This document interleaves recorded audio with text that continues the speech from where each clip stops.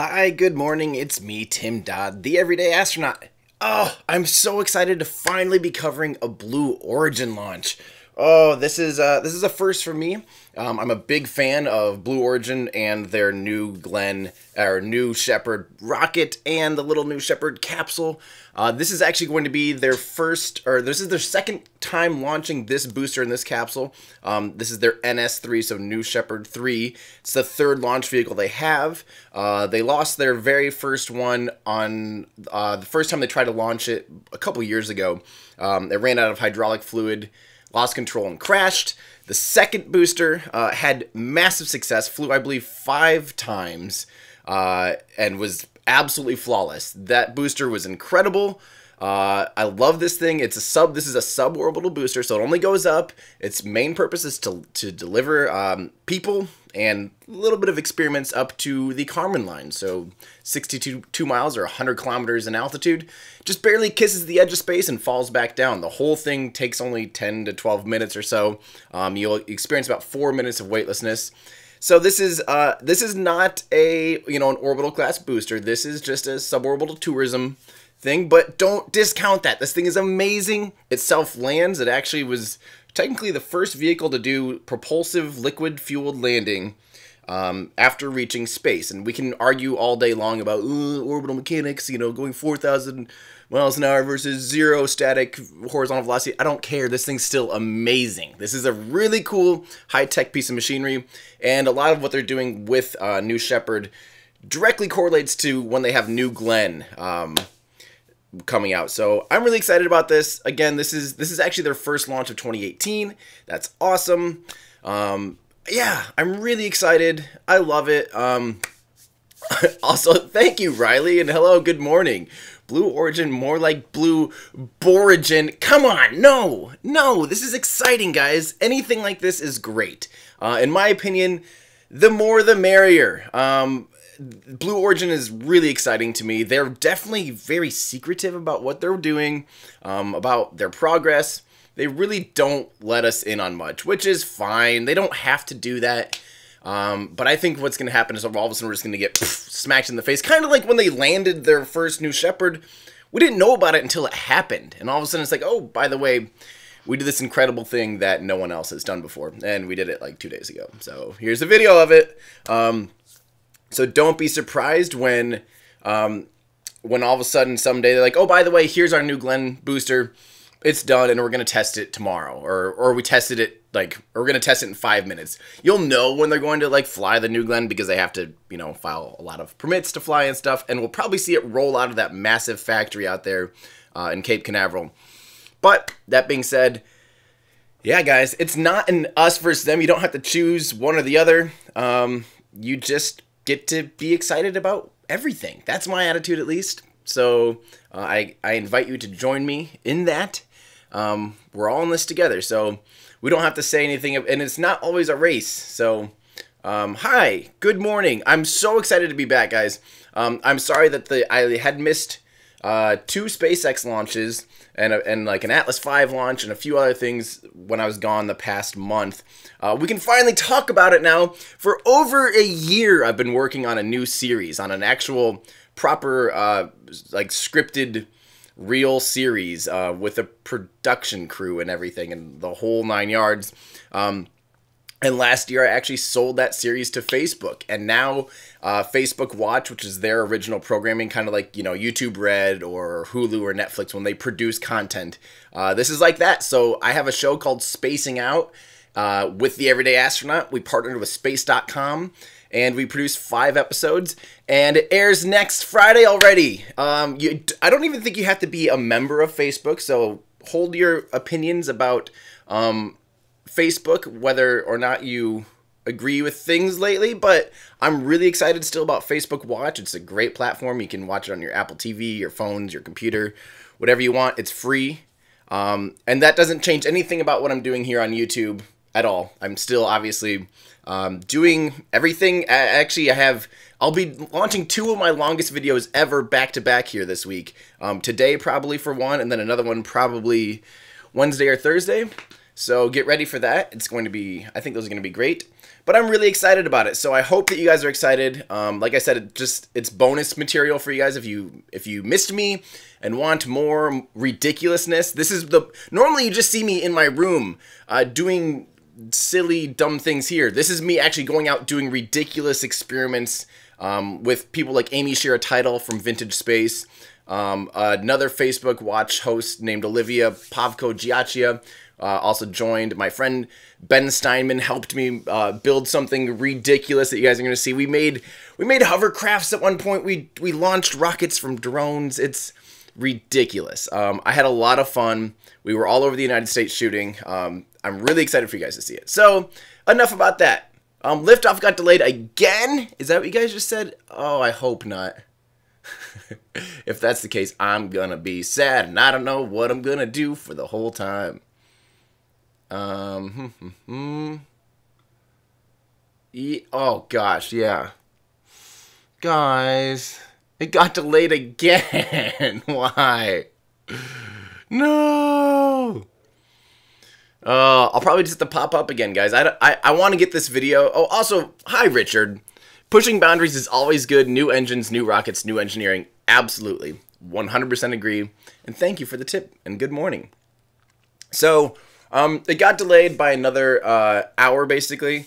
Well, hi there, Mackenzie Tulip. Thank you so much for your work. Whenever friends ask about space, I send them your way. That's great. Thank you. That's what I'm here for. I'm just excited about this stuff, and I hope that I can explain it in a way that people also can understand, and hopefully make it easy for them, because it's kind of complicated stuff sometimes. So thank you.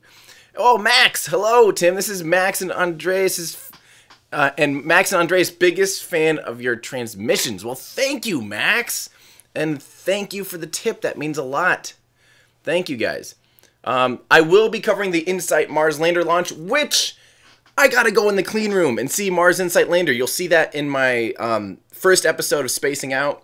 We actually go and we went in the clean room to see Mars InSight lander. It was amazing. So again, I'm really excited about that. But we have a lot of stuff to be excited about. So there's a ton of stuff coming out, guys. You're gonna see too much content from me in the next like week or two, so just get ready for that. So yeah, KSP or Riot. I think personally I would rather me end this transmission. I can keep working on the video so you guys can get that new video today. This video is NASA versus SpaceX, so it's a really in-depth topic. It's a long video. The first half, not even comparing the rockets, just kind of laying the groundwork, is almost 20 minutes long. So I did break it up into 2 videos. I have the other one shot already, so don't worry. This means that the second half will be coming out almost immediately, unlike my other times. I'm like, I'm going to do a series, and I do one, and then 5 months later I do part 2, and I have yet to do part 3. This one will actually come out back-to-back really quickly. But I just felt like it was appropriate to break it up into 2, because otherwise it would have been like 40 minutes long. And that's just too long. That's too long. I fear even with good retention rate, that's just too intimidating. People don't want to watch a 40-minute long video, I don't think. I'd rather have 2 options. If people just want to learn about this and just learn about this, they can do that, and or they can cross-pollinate. So, also, hi there, Andre, thank you. So excited for my series debuting on Star Wars Day. Me too. May the 4th be with you. I will be doing a Reddit AMA, guys, by the way, on May 4th, the day the show premieres. So come say hi, ask questions there. I'll be with the editors of space.com as well. It'll be awesome. So, yeah. Thank you very much. Hank, thank you also for your generous tip. Thank you, guys. Thank you. Lucas, hi, do you like SpaceX or NASA? Well, guess what? You'll find out here literally today. And we'll go through that whole thing. Sorry, I think my cat is pawing at the door, because what else do cats do? The AMA will be on Reddit. It'll be on the default IAMA. We already have we're in the calendar, so go check it out, reddit.com/r/IAMA. You will find us there. They've already got a link there, 2 p.m. Local time for me, at least, Central. Yeah, this is official stuff, guys. I hope I'm not, like, coming off arrogantly here, but this was a big deal for me, producing this content. It's, you know, with a real production crew of like 10 people helping make this happen that have like walkie-talkies and stuff in their ears. Like, this was really legit, and it was very different from what I'm doing here in my house. This is totally different. Totally different. I'm really excited about it. It was a lot of fun. I think you guys are going to have a lot of fun with this. So, I think, guys, here's what I'm going to do. I'm going to go ahead and cut this transmission today, just for now. I will be back in literally 45 minutes. So, just be patient. I'd rather start over. I'd rather keep working on this video for you guys. I want this thing out as soon as possible. I'm actually done. I have to export it. I don't really want to do that while we're live streaming. Actually, you know what? I have a new computer. I'm going to see what happens. We're just going to test this out. Let's try just exporting a Premiere 4K video live on the internet and see what you guys think. Actually, I'm going to screen share. Let's all watch this together. Let's watch potential fail here together. All right, NASA versus SpaceX. Is that fair one? Here we go. Save, export, see if it craps its pants. I don't think it will, actually. I think we've got all the CPU power in the world with a 10 core with turbo boost of 4.5 gigahertz, 64 gigs of RAM. But if the stream crashes, this is why. Because I'm also live exporting a 20-minute long 4K video. Oh, man. And look at that. No problem. CPU. Oh, you guys can't even see that. Let me move my little thing. This now is the watch Tim Dodd edit things live stream. So CPU, not even a problem. Memory, why did that pop over there? Pfft, we still have like 20 gigs of memory. Okay, we're fine. I'll stick around for a little bit. All right, why don't you guys you did 6K 360 videos. I've done 8K 360 as well. Yes, the electricity bills. All right, so yes, no launch yet. It is. I'm glad the Discord channel seems to have really appreciated the screen share of exporting. We might as well just call this, yeah, the watching paint dry with Tim Dodd, the Everyday Astronaut. So basically, capsules or lifting bodies. That's a good. I like this. This is going to be a fun live stream. Capsules or lifting bodies from Jin Chan's Odd Jobs. Jin Chan, I'm always happy to see your name. I like both. It just depends. Lifting bodies, the only thing I don't like about lifting bodies is a lifting body, by the way, is something like a space shuttle, or like the X-37B, which is that little secretive mini space shuttle that Boeing makes for the Air Force. There's also the Dream Chaser by Sierra Nevada. Isn't it weird we say Nevada, but not, and then for that, like Sierra Nevada, and then Nevada when you're talking about the state? Maybe I just do. Maybe that's just me. Anyway, lifting bodies, the problem is you carry the aerodynamic surfaces into space, and in space there's no aerodynamics to deal with, so all those aerodynamic surfaces are pointless, and you're just carrying around extra mass anytime you have to do any maneuver. So say you're trying to send something out to the moon, you're carrying around hundreds and hundreds and hundreds of kilograms, or double that, in pounds of extra weight that's doing nothing for you out there in space. But it is cool. I like the idea of, you know, basically flying back in from space, but at the same time, capsules are super reliable and very safe and no big deal. So, yeah. The X-37 and shuttle are both, by definition, lifting bodies. But and actually, I just had this a pedantic argument with somebody about if the X-37 was a delta wing or not. It actually wasn't listed on their description as a delta wing, but just as a lifting body. But really, delta wing just means that delta symbol, that triangle, that means that's delta. So any wing that's triangular shaped could be considered a delta wing. Hence why the BFS, the Big Falcon ship, the upper portion of the BFR, Big Falcon rocket by SpaceX, that they do have a little tiny delta wing on it. The main reason they do that is, here, let's pick up the old... Okay, so the space shuttle is a perfect example. So pretend this is the BFS. The reason has to be wings down here is there's 7 big engines on the bottom of the BFS. There will be 4 that are vacuum optimized. They only really work in a vacuum. You can't really use those at sea level due to combustion instability and overexpanded nozzles. That's something we'll get into in a future video. But then the VFS will also have 3 sea level optimized engines, mostly for landing. And it sounds like they actually put a 3rd one in there specifically for redundancy and safety. So here's the deal. That's the center. So those heavy engines are going to be the center of mass, or really close to the heaviest point of the vehicle. And when the vehicle comes in anywhere, especially as soon as it hits atmosphere, it's going to want to go heavy end first. And that's not necessarily a good thing. So in order to balance that out aerodynamically, you have to add a little bit of extra surface so that those wings basically continually kind of correct for it as it re-enters. Otherwise, if it didn't have those wings, it would just swing around like this and have a bad day. You want that heat shield side, and the BFS will also have one side of the vehicle that is heat shield with their Pika X, SpaceX's proprietary heat shield stuff. Oh, I didn't realize this thing had little landing gear. Wow.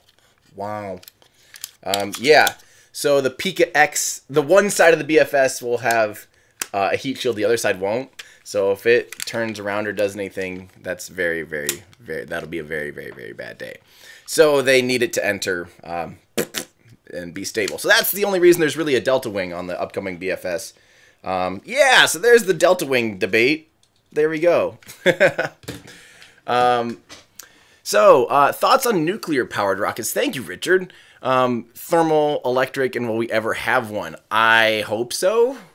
Nuclear power makes a lot of sense. It's very high specific impulse. It means it's extremely efficient. And you basically, you can just heat up your propulsion. You don't necessarily have to burn it off with oxidizer. Is that correct? I actually need to do some more research and reading up on nuclear propulsion specifically. But nuclear propulsion ends up being crazy efficient. And it makes a ton of sense. NASA worked on it in the 60s and 70s with the NERVA program. They also had the Orion program, which is not the same as the Orion capsule.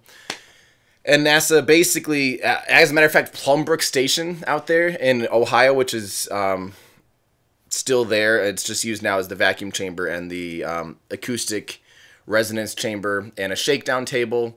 That place actually was made initially for testing nuclear power during that era, kind of Cold War era, and it also was going to be used for propulsion for nuclear testing as well. So, yeah. Can you look at my Falcon Heavy? I don't know. Can you? Oh, I don't know. Can you? Yes, you can. You just did. The Orion, yeah. By the way, the Orion program back then. Okay, just double checking the launch. Just to reaffirm to everyone, the launch is now happening in about an hour. They did get delayed, so yeah. Sorry, I'm trying to keep up with my Discord channel here too, guys. Sorry. Like watching paint dry. Yeah, I read that. So yeah, the launch will be in about an hour. So I'm just gonna kind of hang out here with you guys for a bit too. Still, how do those planets move? Well, magic, solar magic, magical solar. Does the Falcon Heavy separate? No. These models are link in the description, guys. If you ever have a question, where did anything, who is what, who is your father, just look in my description. You'll probably find the links you need. As a matter of fact, I have the link in the description to my new upcoming series that I hope you guys all go follow. Actually, I'm going to wait. I want you to right now click on that. Please. We just launched it on Friday, and the first episode will come out next Friday. That's what we could do. Guys, let's do this. Oh my gosh, why didn't I think of this? We're looking for stuff to do. Let's go to facebook.com/spacingouteverydayastronaut. I'm going to pull up the trailer. We're going to watch this trailer in full screen glory. Hold on. This is what we're going to do. And I'm going to pull this up. Give me 1 second here. And then we are going to watch the trailer together. All right, ready? Here we go. Here is the official trailer for the introduction of just our first episode of Spacing Out on Facebook Watch. Here it is. What's it gonna look like to explore the red planet? That's me. Yeah, let her rip. I don't think there's anything ridiculous about a grown man-child in a spacesuit tying balloons to himself. I'll be over here doing science.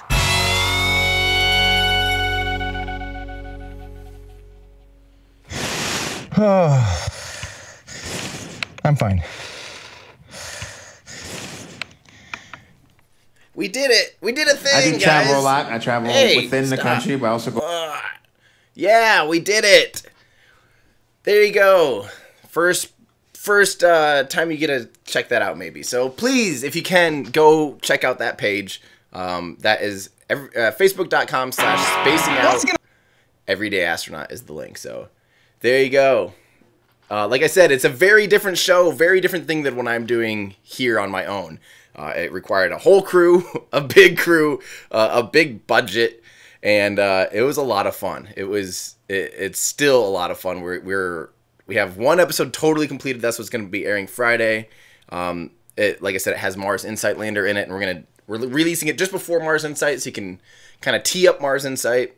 But then we also will be doing a lot of other cool, like, air launching and things like that. So, yeah.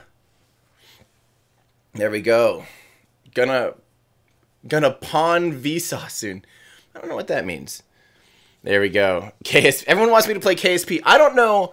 That would be pushing my computer to the limits. Doing a 4K render, doing a live stream, and playing KSP. Should we see if we can do that? Oh, Mackenzie, thank you. Love the trailer. Can you do a full-length documentary on SpaceX? Yeah, I mean, I absolutely could someday. Maybe that could be like a goal in, yeah. Of course, I can. I can do that. To do something like that, though, I'd probably want to do it right and actually get like an interview with Elon and Gwen and some of the people and actually do it right. I wouldn't want to just, cobble together a bunch of stuff and make a thing. But I like that idea. Yeah, that'd be great. Let's crash the stream, play KSP. Let's push my computer. You guys are a big fan of hoping to see my computer fail. Which, by the way, we're almost halfway done with this render already. It's rendering basically real time, which is crazy. Do the new Shepard and KSP? Okay, I like that idea. You talked me into it. We're doing it. Should we do it in Realism Overhaul? No, that's the real question. Realism Overhaul?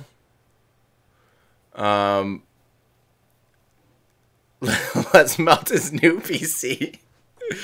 Oh, the solution is to buy more computers. We just need to triple the computers. All right. What do you guys think? Realism Overhaul or standard KSP? RSO. Start with stock. We're doing realism. We're doing realism. This takes forever to load up, but I'll let you guys see the loading screen in all of its glory. This is what happens when you just randomly have to make content. I'm going to put this over here because that's where I like it to be when we're doing Kerbal. The launch is now in 1 hour. That's just so you guys know. I do have the reusability mod. Oh, thank you, Mode VR. Congrats on the show. Would love to see some space VR content from you like that. Have I ever tried VR? Yes, no, but I would love to mix, start playing around with VR. I think it'd be really cool, actually. I'm definitely a fan. I'm becoming more of a fan. I really want to get into it, so I love that idea. And maybe someday we'll do like a VR tour of somewhere cool or something. That'd be awesome. I would love to do that. Yeah, I hope. Yeah, we're doing a render, YouTube Live, and RSO/RO, so Realism Overhaul and Real Solar System. Could I get access to the Falcon 9 or BFR factory? Thank you, Pone, and also thank you, Mode VR. So personally, yes, I've been in the SpaceX's Hawthorne facility. I was just there a month ago. I've been there like 5 or 6 times, it's easy to go there, but filming in there is almost entirely a no-no. They have to approve every single shot before you shoot it because of ITAR restrictions, so like basically nuclear arms concerns and things like that. So yeah, it's hard to tell. I don't think it would take quite the red carpet for them to actually allow filming in any of those things. Pre-patch limit. Have you guys ever seen that? I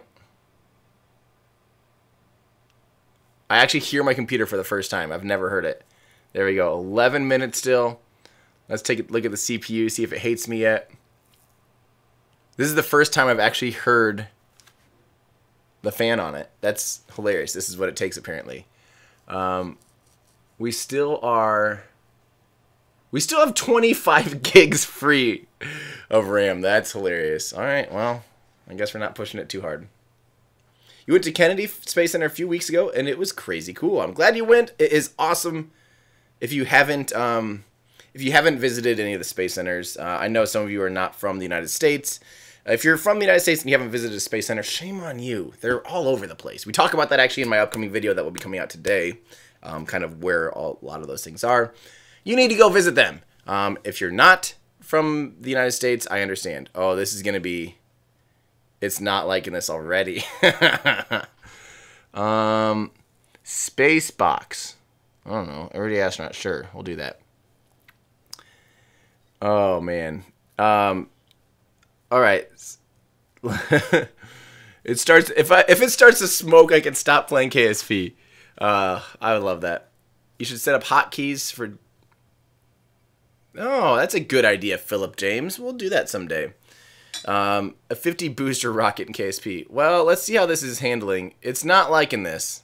It's not liking this. It's not liking to simultaneously render 4K and try and do this. But BFR Saturn V, it's a pretty good question, but I think the real question isn't BFR or Saturn V. I think the real question is BFR or SLS. And that's something we're doing...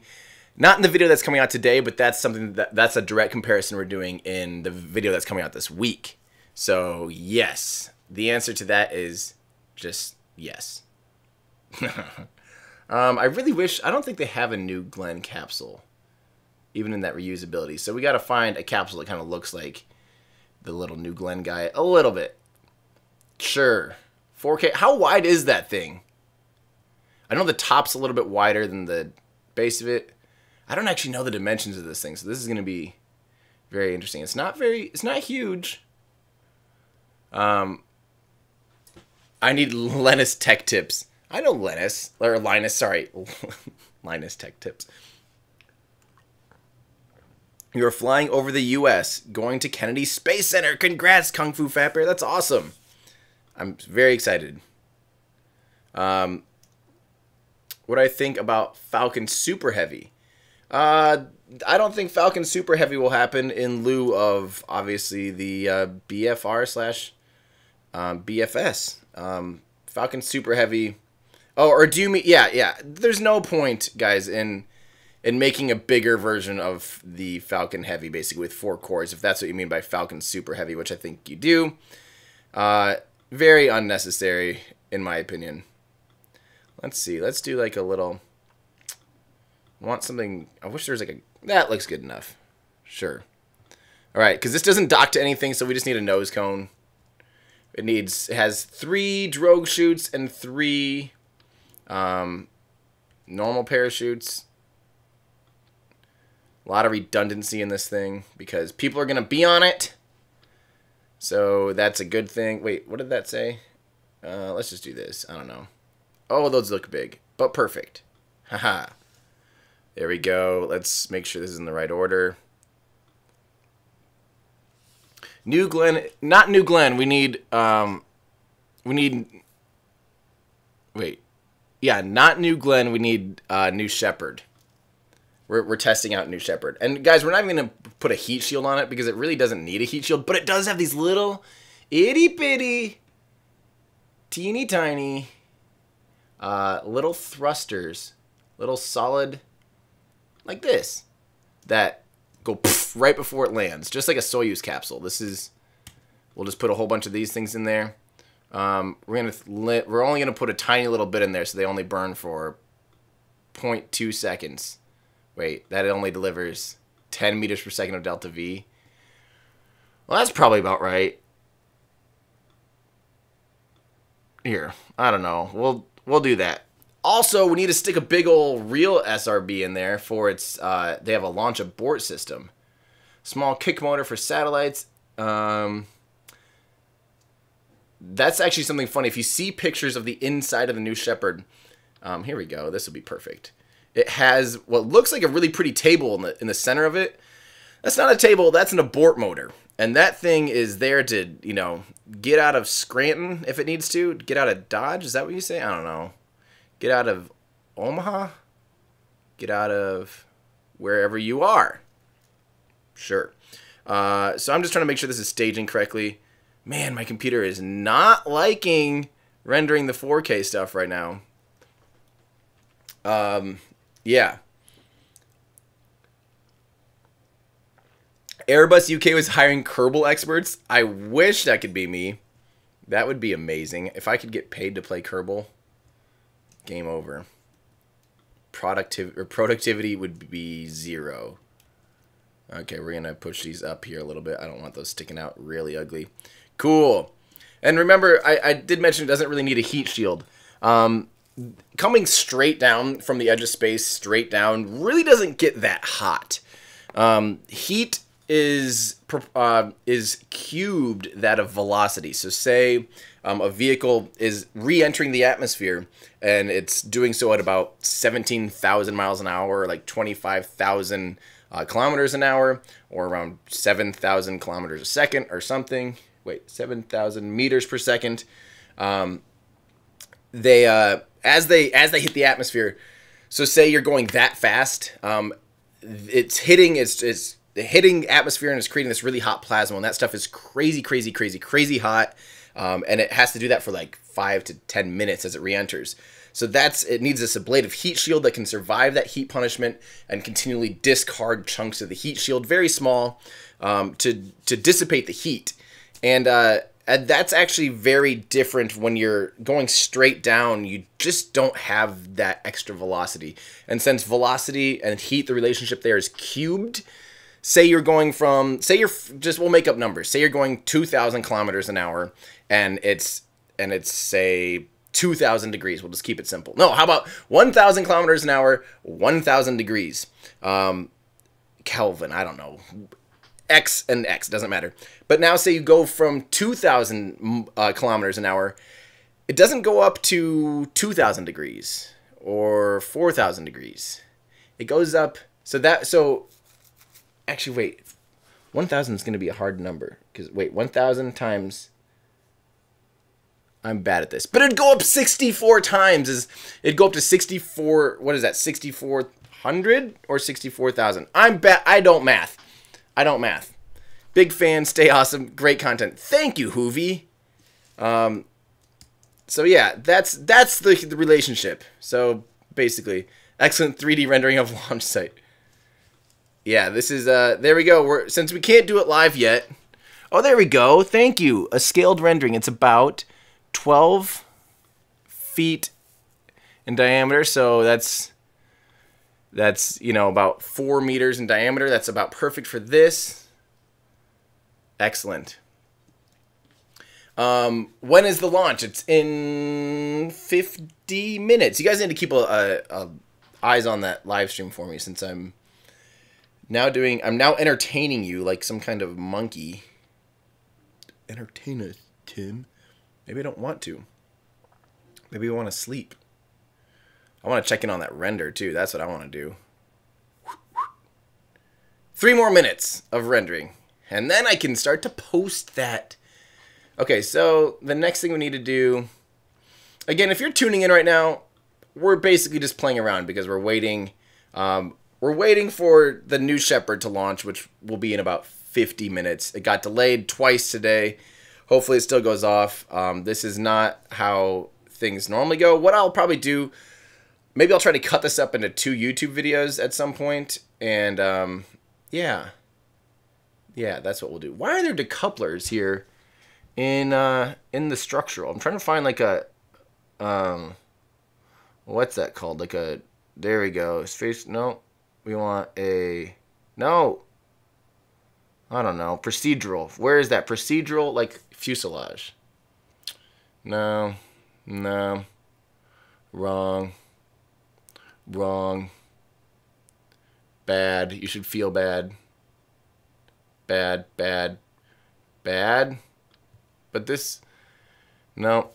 Here's what we're going to do. We're going to do something big like this. No, that's really bad. Now I should feel terrible. Anyone see procedural? Oh, right there probably. Ha ha ha ha ha. Yes. Yes. Okay, I'm going to make this the same diameter as that. 4 meters. Not very long. This is going to be that top ring thing. You'll see. This will all make sense when I'm done. Something like that. Launch status. 48 minutes now. I don't know. 3.6. This is perfect because it tapers down a little bit. So we're just going to keep it like this. So this actually has some drag brakes. Let's do aerodynamics. Let's find these air brakes. Actually, I wonder if they have... No, you know what? We're going to do it Blue Origin style. We're going to go like this. We're going to shrink these down. Scale, let's go like 50%. We're going to put these babies flush up against the top here. These are drag brakes. So this actually has drag brakes. And the Falcon 9 does not have that. So what I'm going to try to do is I'm going to see if we can... oh, dang it. We can't do it with this. This is dumb. This is very dumb. Where's like a little... Oh, here we go. Okay, this will be more gooder. And I'm going to set an action group to deploy these, which hopefully it just kind of...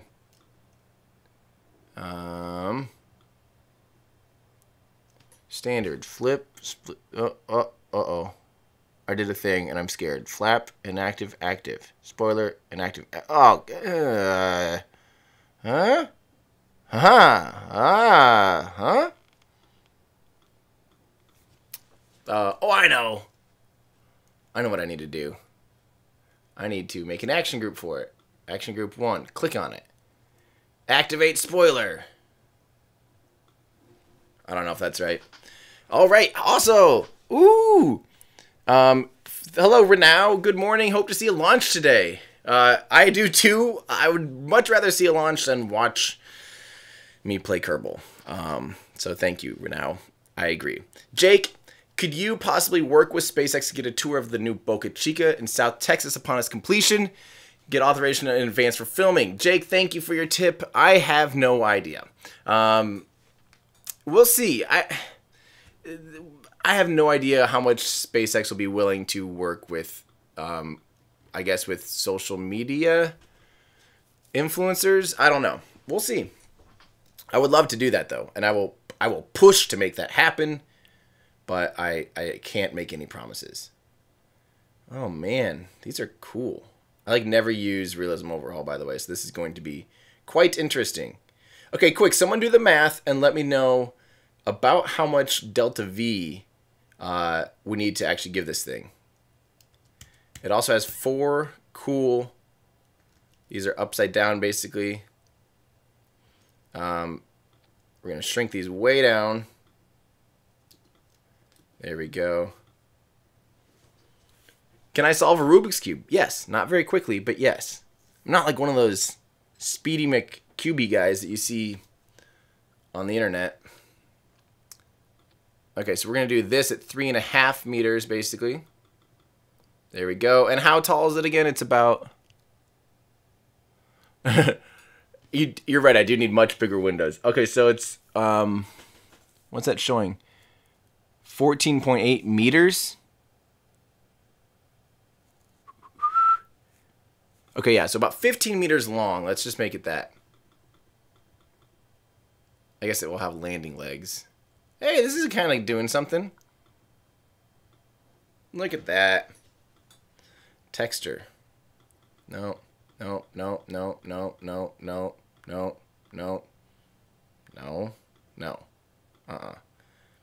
No. What is that, Beetlejuice? We want just white. Good enough. I don't know. Blue Origin is the RC Cola. Come on. No. No, they are not. Blue Origin is awesome. If you guys are silly. I wonder if I have a BE3 in here. I'm sure I don't. I'm almost positive I do not. What's this guy? Ignition's 1. We need more than one ignition. That's going to be a pretty important thing. Ignition 1. This is one of those things that I wish I could turn off in Kerbal Space Program. Because I just don't. Pressure fed, so oh, that's going to be not near enough thrust to weight ratio. Let's just see. It is wait. Let's fill it up. How about that? Thrust to weight ratio 0.01. That's not going to leave the launch pad. What mods am I using? This is a full suite of basically the realism overhaul / real solar system. So it's like 50 mods. I can't even begin to describe it. It takes a long time to figure out what all you need. It took me like someone basically just showing me exactly how to do it. Yeah, wouldn't recommend it. You know what? We could just stick like a Merlin on there. That's probably going to be the closest thing, to be honest. Oh, that's going to be way too powerful too, probably. Why is one of my Merlins is stretched really weird like that? Look at that. That is the worst thing I've ever seen.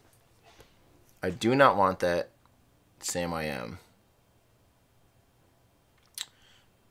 Are these... Oh, these are...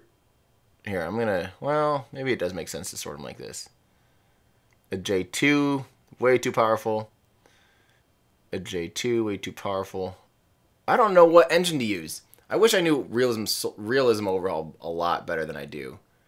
My knowledge on this thing is very sad. All these only have one ignition. Ooh, RL10. That's another vacuum, though. Clip the stretch one into the body would be an option. Oh, here we go. But only one ignition. I want to know how to turn that off. Does anyone know how to turn that off? The upper stage has... Lower stage has... Well, there is no upper stage on this thing. Renow! Do I think there's enough need for Rocket Lab and other small launchers to be profitable? Wait, do I think there's a need for them to be profitable? Yes, they need to be profitable in order to have a business case. Do I think there's a need for them, period? Is that the question? Enough need for Rocket Lab and other small launchers. I see what you're saying. Yeah, there must be. If not, then their business case is mute. We'll find out. Yeah, that's, I guess, a big question, and maybe why not everyone... That is kind of a big concern, you know. Is there actually a market for that? I think is more... and I don't know. We're going to have to find out. I wish I knew. Yeah, we'll see, I guess. It does seem like there isn't a lot of... not a huge small sat market yet, so we will have to see. We will have to see. I wonder what this would have for sea level thrust, because this might be low enough. We're going to remove tanks, add this.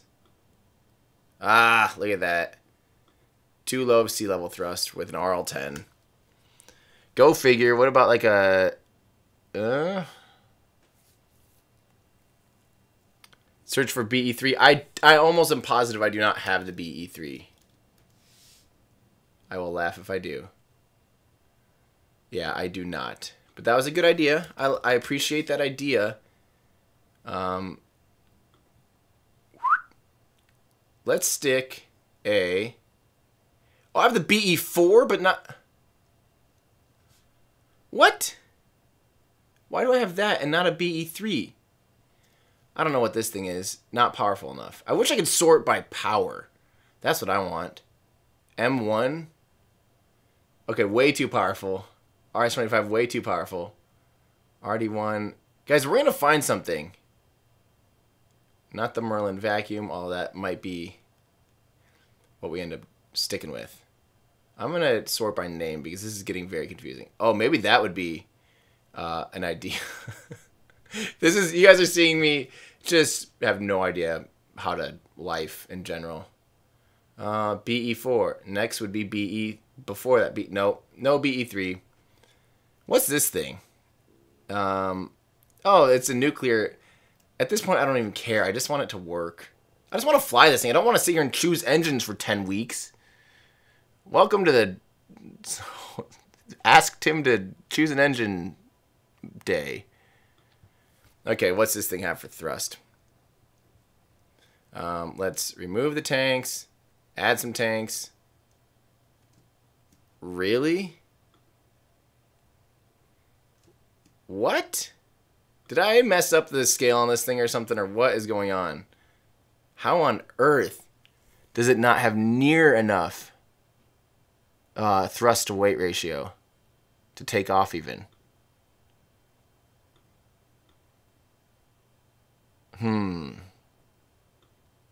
Even with a big old Merlin 1D. This is surprising to me, guys. Anyone have any advice? Oh, also, you know what I should be doing? I should have one of these on here, by the way. Hang on. I know what I'm doing now. Dad. Diameter. We're going to go with like 3.3. And we're going to go about 12, sure. Now we're going to go like this. Remove the tanks, add some tanks. Remove those tanks, add some tanks. We're going to make it skinnier. That'll save some weight. I don't know. Is this getting close enough? 3.5 something something. How? 9 there. Oh. Use the left rendering. That's got less. What do you mean use the left rendering? That's got less mass. What are you what?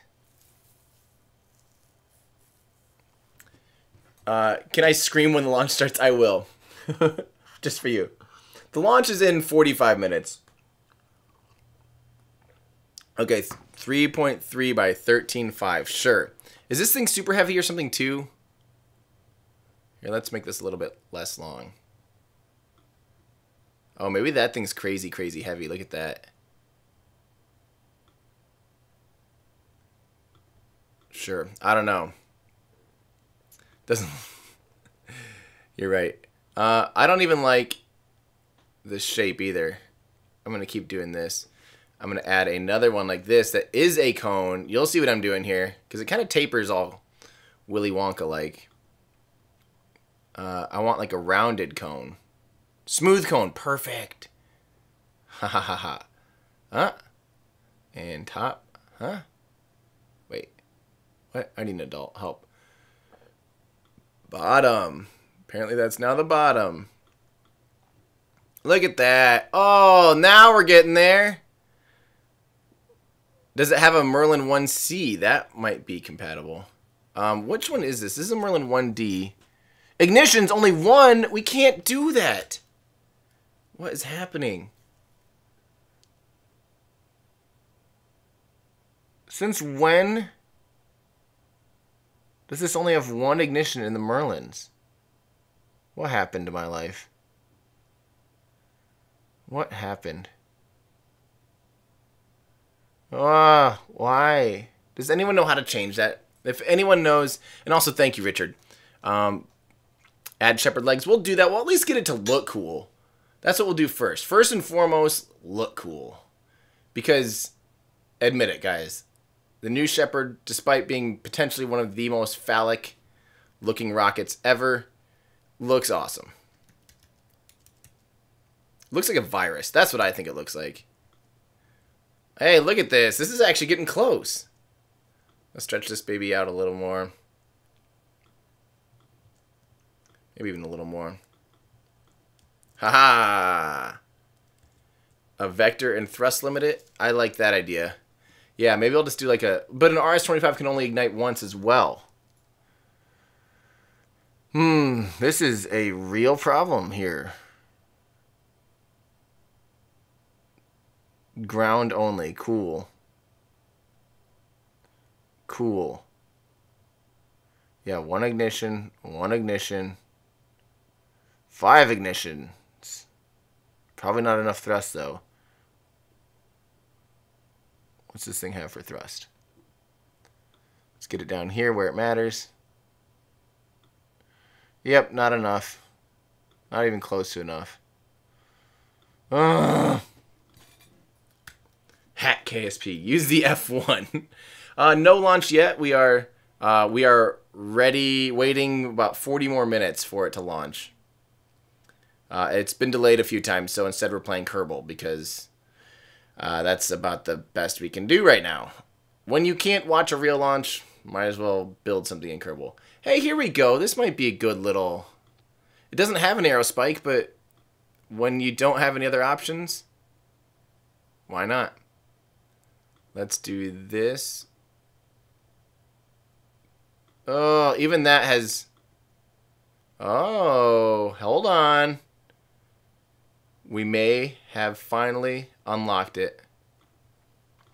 This is going to be our engine. It can't gimbal, though. That's going to be a real problem. But this is what we're going to use because I'm sick of doing that. How long until the launch? 40 minutes-ish. I don't know. They keep changing. If you need to know, just look on Twitter or something. Okay, then this thing also has fins down here.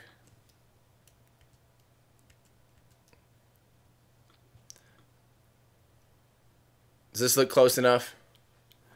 Right-click on the engine in one place, choose engine config, and change the version. Engine config.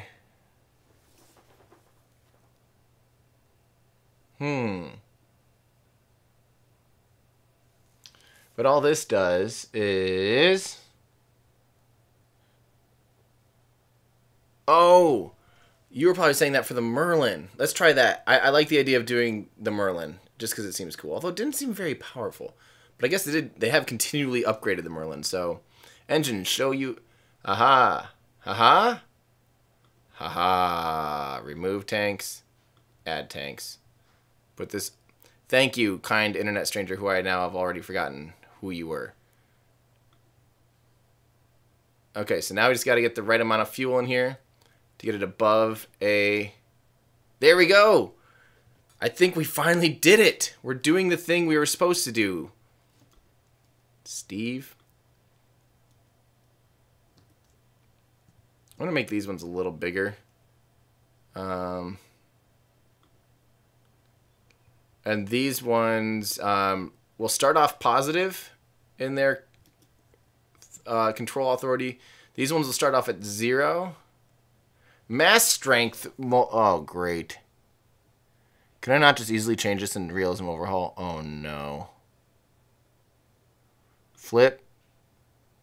Aha. Standard control. Control deflect. Oh, no. This is going to be a mess, I'll tell you that. I actually just kind of want these to be inactive. How do I do that? Pitch percent. Oh. 0, 0, 0. You're getting 0. You're getting zeroed out here, buddy. Haha. And these ones will have to flip in the air. I'm ready to try this thing. Hey there, sloppy top. And also, hi there. Should be about 28,500 kilograms. Oh, you're right. The engine should also kind of go up to make it look more like a BE-3, which it's not.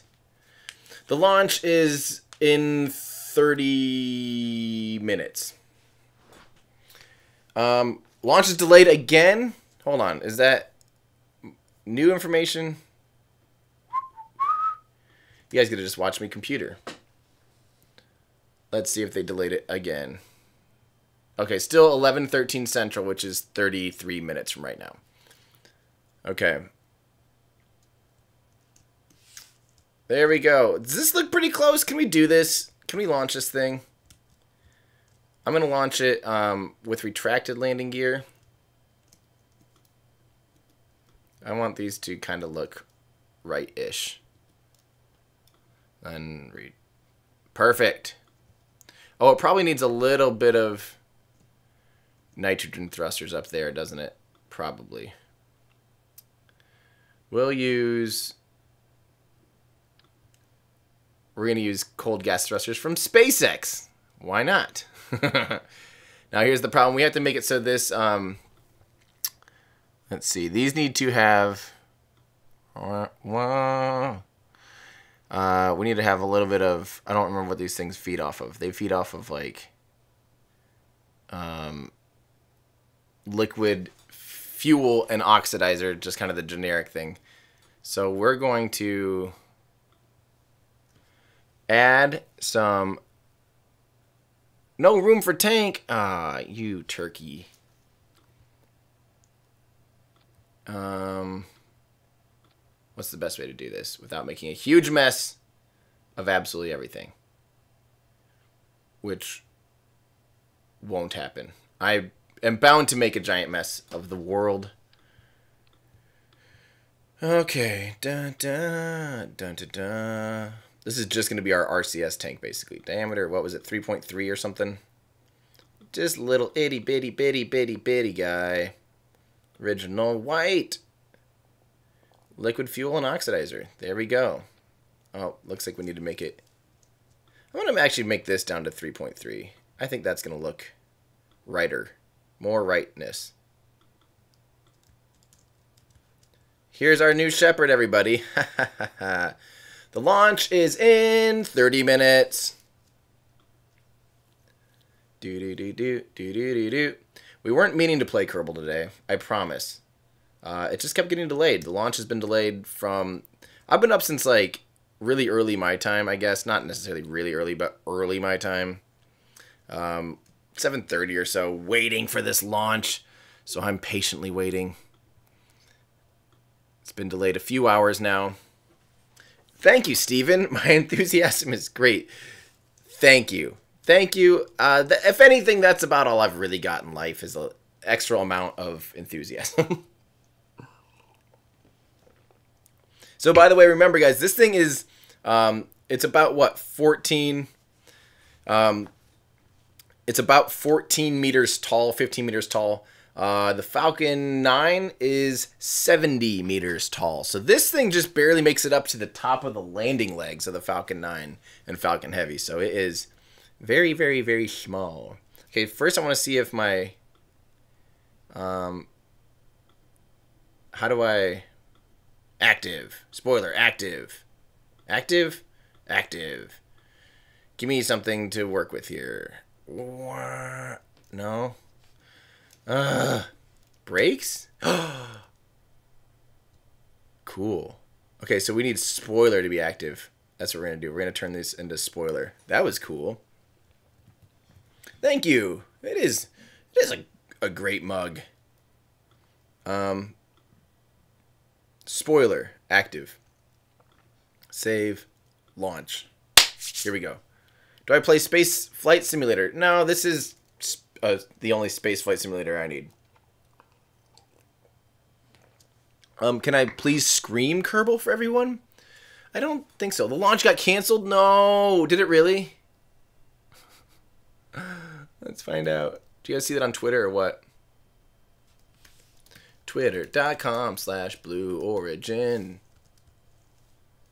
That'll be their like overall status, which we'll just go to here. I don't see anything about... I don't see it. Check the website.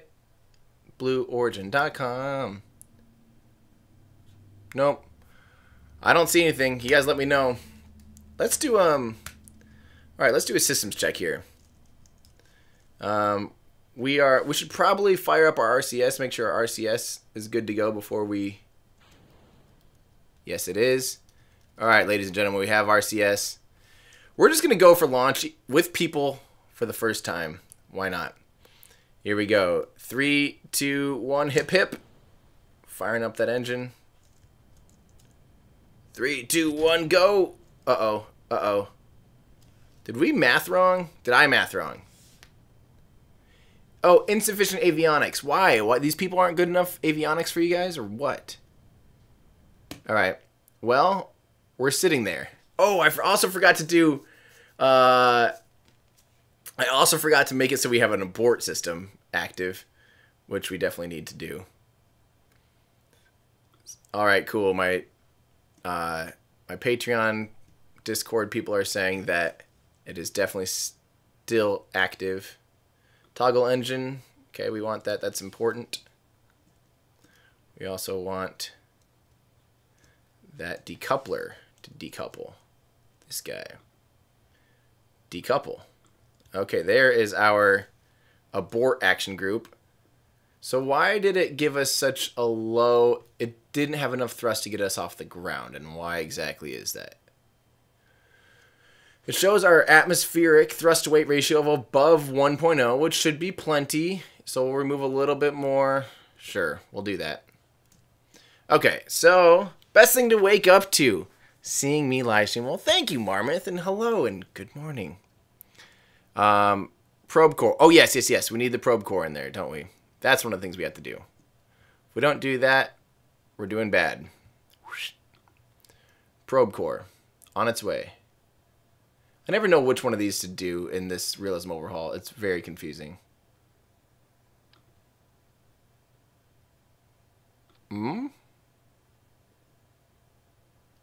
Lasts approximately 3 minutes. We need something that lasts more than 3 minutes.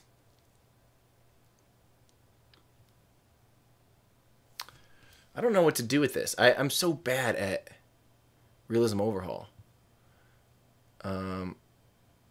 Avionics, okay, that's good. 9 minutes. I think we need something longer than 9 minutes. How do you,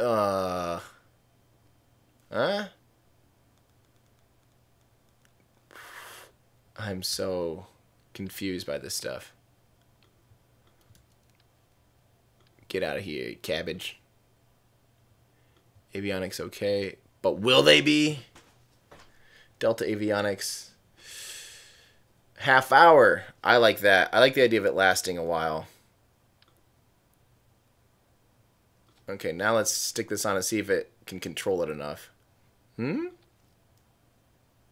Yay! We did a thing. We're also going to have to stick one of those up inside the capsule, I believe. Otherwise, we may run into issues there. I'm just going to push this down, clip it in there. Put this cap back on. Get your beanie on. It's cold. About like that. Okay. Again, I kind of want to make sure we have a full systems check on things beforehand. Make sure the thrusters are working out. What's that? The decoupler to? Oh, probably the stage separation. Okay, we want that down here. Okay. Wait, not BE3. New Armstrong. Okay, I actually spelled something right for once. Okay, let's try this again. You get confused about realism overhaul and need for avionics. I get confused about realism overhaul. I just haven't used it enough. It's just confusing to me. Everyone asks for a timer. I don't know how to do it. What do you want me to do for a timer? Just pay attention to the clock, guys. 20 minutes. I don't know. Okay, let's do a systems check with RCS. RCS is good.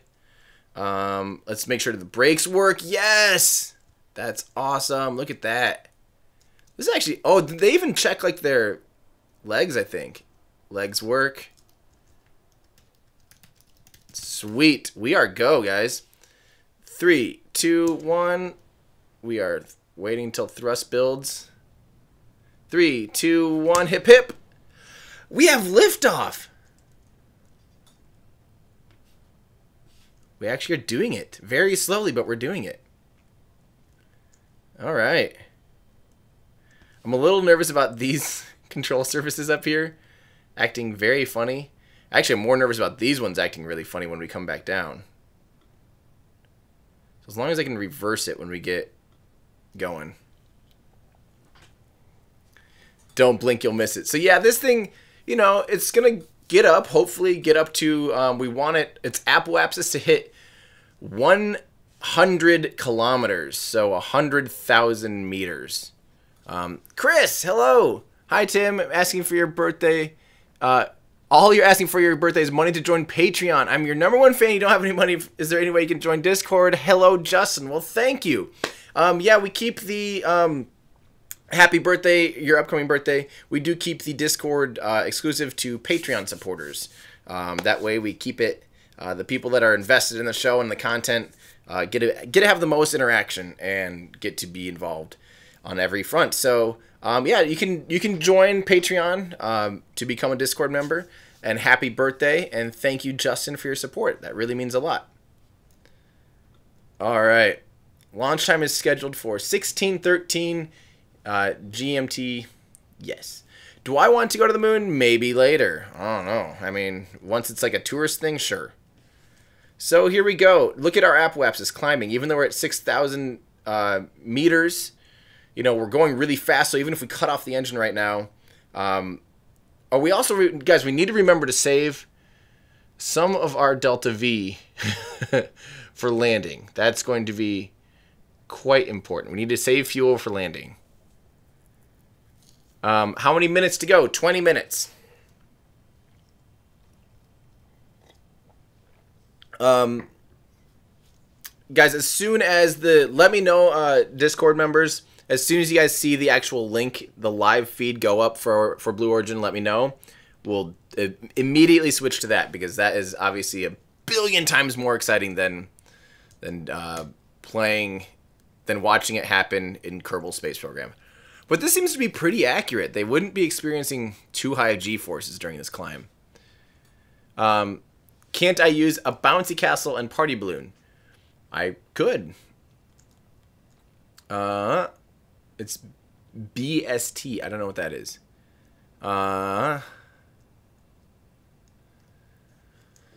20 minutes to its official launch, and hopefully the live stream starts up in about 5 minutes. Yeah. So again, we're trying to get our apoapsis here above 100,000, or yeah, there's 100,000 meters, which is 100 kilometers. And that will be the Kármán line that we'll coast up to, and we need to leave enough fuel to land. Look at this, though.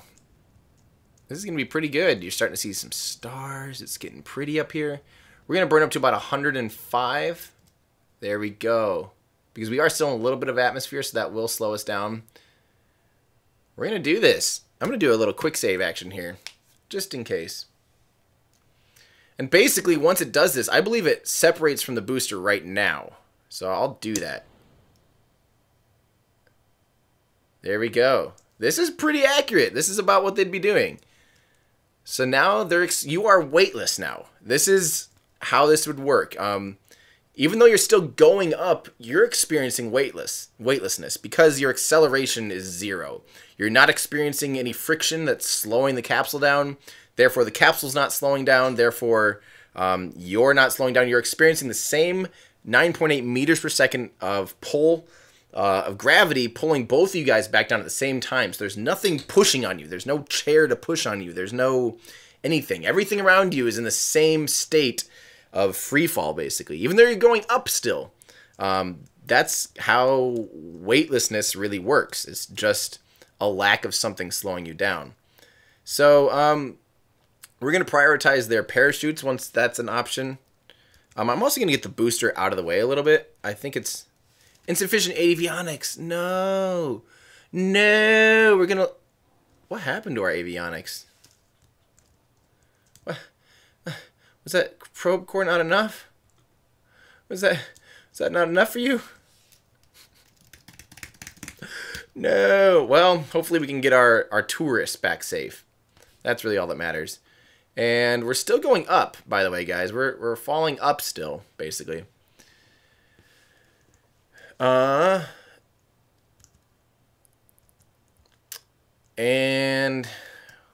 it doesn't seem like I have any control really over the capsule. In real life, there should be some oh, wait. Let me try activating the thrusters. Uh-oh. I just did the parachutes instead of the thrusters. This is going very poorly for me. There we go. So now we're going to orient ourselves down. Again, we just want to make sure we're not going to run into the capsule at all for any reason. We're going to get away from it since it has failed. All right, now we're falling back. So we're still experiencing weightlessness. This is all weightlessness. Because you can't feel anything yet. You're above the atmosphere. There's nothing slowing you down, so you're just falling. And so is the capsule. So you're just floating, which would be amazing. That would feel so great. Anthony Alva, your father's working on this. That's awesome. That is awesome. I may have ejected the avionics. That's my bad. Maybe? No, the avionics were on that thing. I just don't think they were good enough avionics, apparently. Do I want to be a real astronaut? Nope. I'll be a space tourist someday when it's like super routine and normal. Look at that's cool. You can see the booster over there. Let's zoom in on that baby. Oh yeah, hi. That's awesome. So currently it appears that we must be slightly more aerodynamic. Oh, also, not necessarily aerodynamic, but I was doing some boosters like this. You know, I was pushing down with the thrusters, which gave us a little bit of acceleration downward. So now that we're starting to hit the atmosphere, you're going to notice a little bit of G-forces begin to climb. Did I really already deploy those? I hope I didn't. Okay, I didn't, I don't think. Do I have batteries on the first stage? So now we're going to see that aerodynamics are taking into effect. So this has a bigger surface area, less mass than that booster. Where did the booster go? There it is.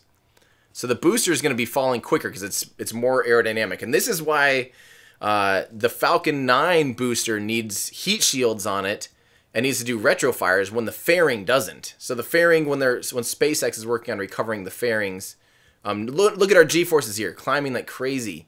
So now we're hitting the atmosphere. It's slowing us down a lot. And but that booster, which is really, really aerodynamic, is still going way too fast. So we'll deploy our first, our drogue chutes at about 20,000. Sure. I have no idea when they do it.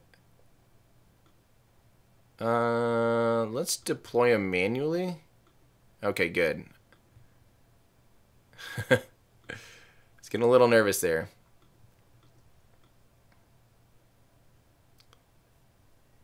Okay, we're gonna just do all this stuff manually. I'm a little nervous here. So they just have the first set of chutes that deploy, like most capsules do. Launch is not over. Yeah, we have about 10 more minutes. Has anyone seen the live stream pop up yet?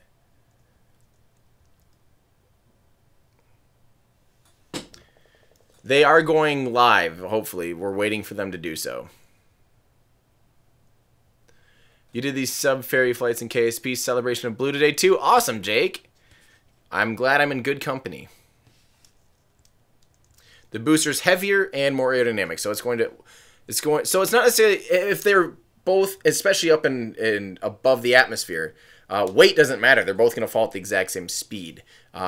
But once you get into the atmosphere, the mass and the aerodynamics, so basically how much the aerodynamic properties will affect each of them. That's really all that matters once you get into the atmosphere. What's up? All right, sounds good. Sharon, if plays Roblox. It started? Did it start? Did it start? Did it start? Stream is up. It's live. Okay, let's find it. We'll get back to this because we have a real one to see. Where is it, guys? Is it on YouTube? Is it on their website? Good. Yay! We did it. T-minus 42 minutes. All right, so it looks like they delayed again for 40 more minutes. No. I have to pee so bad. No. We're going to keep this live, though, so we can hear it when it does pop up. All right, well, we'll tune back in, I guess, and keep playing Kerbal, I guess. So, yeah. Well, we're going to go back to this. I'm going to take a little restroom break. I have had too much coffee this morning, so I'll be right back now that we know the bad news. So, 42 minutes, guys. We can do it.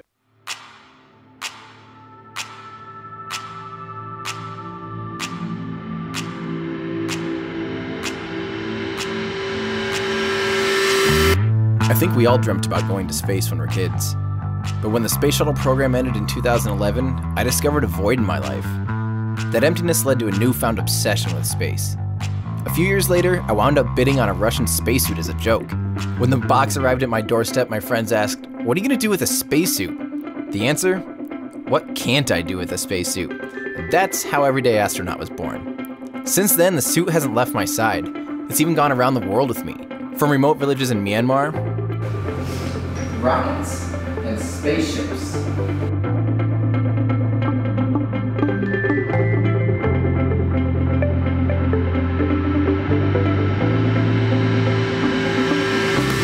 To beautiful fields in Norway. I'm fighting a cow to get a picture right now. Here I am on vacation in the beautiful Norway with my beautiful boyfriend. I even proposed to my wife in the suit at Machu Picchu in Peru. These days I work with leaders in the space industry to create fun and inspirational content. I've even been invited to different NASA facilities across the country, all for the sake of sharing my excitement with the world. Hey there, it's me, Tim Dodd, the Everyday Astronaut. Now, I'm not sure if you're aware, but NASA is doing some incredible things. This is church for us space nerds. This is where Gene Kranz was sitting when people first met him. This is with permission. I still don't know how. I love that I'm standing on something that says urine bags. This thing's gonna fly like a cat eat. Whatever that means. That dog's gonna have a sore throat by the end of the day, I'll tell you that. Especially once he tries to explain to his friends that he just saw an astronaut flying majestically through the sky for an hour. This thing has officially become the bane of my existence.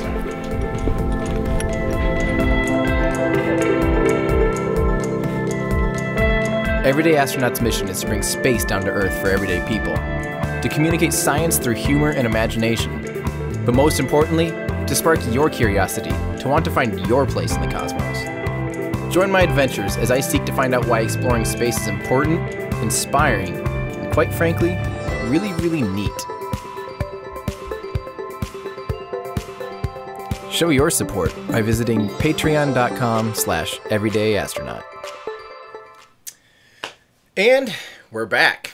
Hi, everybody. Okay, so some housekeeping items first. So first off, hi, guys, if you happen to have tuned in right now.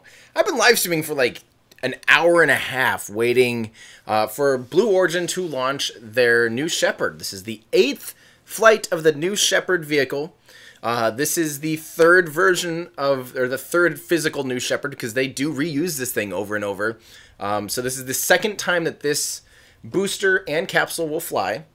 They go on about a 12-minute long flight, which is pretty, yeah, which is pretty short. You get about 4 minutes of weightlessness, but still, it's really cool. The booster does land itself. Very similar to SpaceX. They actually beat SpaceX to hitting the Kármán line or going up out of the atmosphere and coming back, landing propulsively. We can obviously argue all day long about how, you know, the relative velocity and the horizontal blah blah blah doing work with a massive booster. They're not the same, but they still, guys, this is really exciting technology, and Blue Origin nails it. So we can all be excited about that. I think we can all hopefully agree on that. But yeah, we're still waiting. Here's the problem. We are waiting for them to launch, and we have, according to Blue Origin, oopsies, we are waiting 37 more minutes for the launch, but that's about 20 minutes away from their live stream beginning, hopefully. So we'll find out. Some other housekeeping items. First off, make sure you guys are following me on Twitter and Instagram. Just search Everyday Astronaut. I do a lot of updates there about like when I'm going to be live streaming. I do updates when videos are coming out. As a matter of fact, Elon Kerman in our Discord says, check on the rendering of the video. It's been done for 20 minutes. It's already uploading to YouTube. As a matter of fact, I believe it's done being uploaded onto YouTube. So when I'm done with you guys here with this, I will be posting a new video finally for the first time in over a month. I have been gone for, I was gone for 3 weeks basically, working on my new show. That's right, I'm actually the host of a show called Spacing Out. It's partnered with space.com. It's the network that's airing it is Facebook Watch, which is similar to like Hulu and Netflix. It's Facebook's original programming. I've actually been working on this show for a year. It finally is coming out on Friday. We just announced it last Friday. We're doing an AMA on May 4th, trying to get people excited about the new show. We do have the trailer up. You can find it at facebook.com/Spacing Out Everyday Astronaut. And I don't even think you have to be a member of Facebook to watch this content. Just so you know, I know that not everyone has a Facebook account, but it's free, totally free to watch. It's bonus content for you guys, hopefully. Hopefully you treat it like that, because I'm still going to be doing everything I normally do on YouTube here. Nothing's changing. So, yeah, nothing's changing here between us on YouTube. I'm still producing. I just finished the longest video I've ever shot, basically. And it's even a two-parter, and even being 2 parts, each video is 20 minutes long, basically. So that first one's coming out today, so really pay attention. Make sure you hit that little bell. Make sure you're keeping up to when it's actually going to release. Other things, a few more topics. If you want to help support what I do and want me to produce more videos and get faster computers like I just bought recently, which by the way has made editing, oh my gosh, you can ask my Discord members. I edited this video in basically a day and a half, and normally it takes me like 3 days. I honestly think my new computer is so much faster that it's amazing. I didn't have to wait for anything. It was amazing. It handles 4K like it's a joke. It even handles 6K like it's 1080p. I mean, it's just amazing. So I'm really excited about that. So thank you to my Patreon supporters. If you want to help support, there's a link in the description, patreon.com/everydayastronaut. You can join our exclusive subreddit. You can also join our exclusive Discord channel. So again, for those of you tuning in, we are waiting for the Blue Origin new Shepard launch today. It has been delayed a couple hours now, several hours. Kind of just twiddling our thumbs and having fun, guys. So yeah. So it has been delayed. So here's the specs. People want to know the specs of this new computer. 10 cores, 3 gigahertz base, 4.5 gigahertz turbo boost, Intel, and 64 gigs of whatchamacallit spec RAM, 2 terabyte internal SSD with 3,000 megabytes per second read-write speeds, and 16 gig Vega 64 graphics card. So it is a beast. Yeah. So the other thing we need to delay it again. Hold on. I'm going to. No, it's not. Don't say delayed again, guys. At this point, yeah. The live stream is up on YouTube channel with the countdown to 30. Yeah, I could do that for now. We also have our KSP to finish up if you guys want as well. Yeah.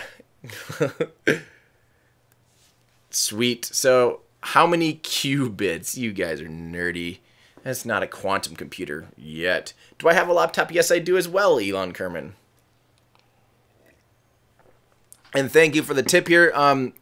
Me Games 1 or Meg Ames 1. Ames is a city near me in Iowa. The live stream is up already on Blue Origin YouTube channel with a countdown to 35 minutes left before launch. Thank you for letting it. So now we can all look at this and we all know we'll all be on the same page together. We are waiting. That means the live stream should start in about 15, 18 minutes. And also, thank you, Michaeliator. You love my enthusiasm. Well, thank you. I think that's the one thing I have going for me in life is puppy dog-like enthusiasm for just about everything. So I will let you guys. Oh, Nick Basil, SpaceX or Blue Origin? Who do you trust the most? I like that you said you actually added a caveat. Who do you trust the most? Because I don't want to pit the two as far as companies, but trusting. I do have a little mistrust in SpaceX timelines due to the Elon optimism. Elon time is real. It seems to be about 2 to 1. So if he says 3 months, it means 6 months. If he says 1 year, it means 2 years. 2 years, 4 years, etc., etc. In that case, when Blue Origin, they just don't talk. So I have no reason to not trust them. You know what I mean? They're just a very quiet, private company. So I don't see any reason to not trust them. They nail everything they say they're going to do. They're very far along in their BE4 methane engine. It's a beast. It's a huge, powerful engine. I'm really exciting. Dim Sum, you love my music as well. What program do I use to compose? I use Logic. Yep, and it's pretty great. Thank you, by the way. Thank you very much. Yeah, it says right here, live webcast, and maybe some, I'm not going to judge people if they can't read. Live webcast begins at T-minus 15 minutes, and it's T-minus 31 minutes and 30 seconds, which means we have 16 minutes and 30 seconds until the webcast hopefully begins. Hopefully they're over weather problems and all that stuff. Do I use OBS? Yes. There we go. Now you guys know. BFR versus SLS, you'll find out this week. You will find out very soon. I've already shot the video. I have to edit that portion of the video. But today you're going to see my NASA versus SpaceX. Is that even fair? Is that even a fair question video? That's going to be coming out today. I'm really, really, really excited about this one. It's something that you guys ask all the time. All the time. I get this question more than probably anything else. Or I also get the, you guys, you all think you're funny when you go, you're wearing a Russian suit. Shouldn't you be the everyday cosmonaut? No. No. Just because you're wearing a Russian suit does not mean that you're a cosmonaut. Hence, since 2011, or anytime anyone's flown from any other country on a Russian Soyuz, doesn't make them a cosmonaut. When a U.S. astronaut, Scott Kelly, for instance, when he rides up, when he rode up to the International Space Station on a Soyuz a few times, it didn't make him a cosmonaut. He's still an astronaut. So the country of origin is what deems your nomenclature. So I would still be the everyday astronaut even if I was wearing a Plutonian spacesuit made by the people of Pluto, which I assume there are. Yeah, so now you know. Now, whenever someone says that in the chat, you guys can all go, he's from the U.S., he'd be an astronaut for me. That'd be great. I can employ you guys to all do that. Yeah, everyday, yeah, that's true. Why can't they just all be astronauts? That's a great question. Falcon Heavy versus New Glenn. Falcon Heavy is super cool because you get to see potentially three boosters land. So that's fun. New Glenn's going to be amazing, though, too. New Glenn is probably, guys, by the way, I think, because I don't think New Glenn has any, they don't have any desire, I don't think, to ever expend the New Glenn vehicle. And I believe they're quoting near 30,000 kilograms, which is about what the Falcon Heavy reusable can do. So that means I think the New Glenn will be about as capable as the Falcon Heavy, which is awesome. So we'll see. Duh, comrade. Thank you, three-sided coin. Yeah. Yeah, BFR versus New Glenn. Those two are different. Yeah, those two are different. Totally different classes of vehicles. BFR is much, that's like a super heavy lift vehicle. New Glenn's a heavy lift launch vehicle. Medium plus to heavy lift.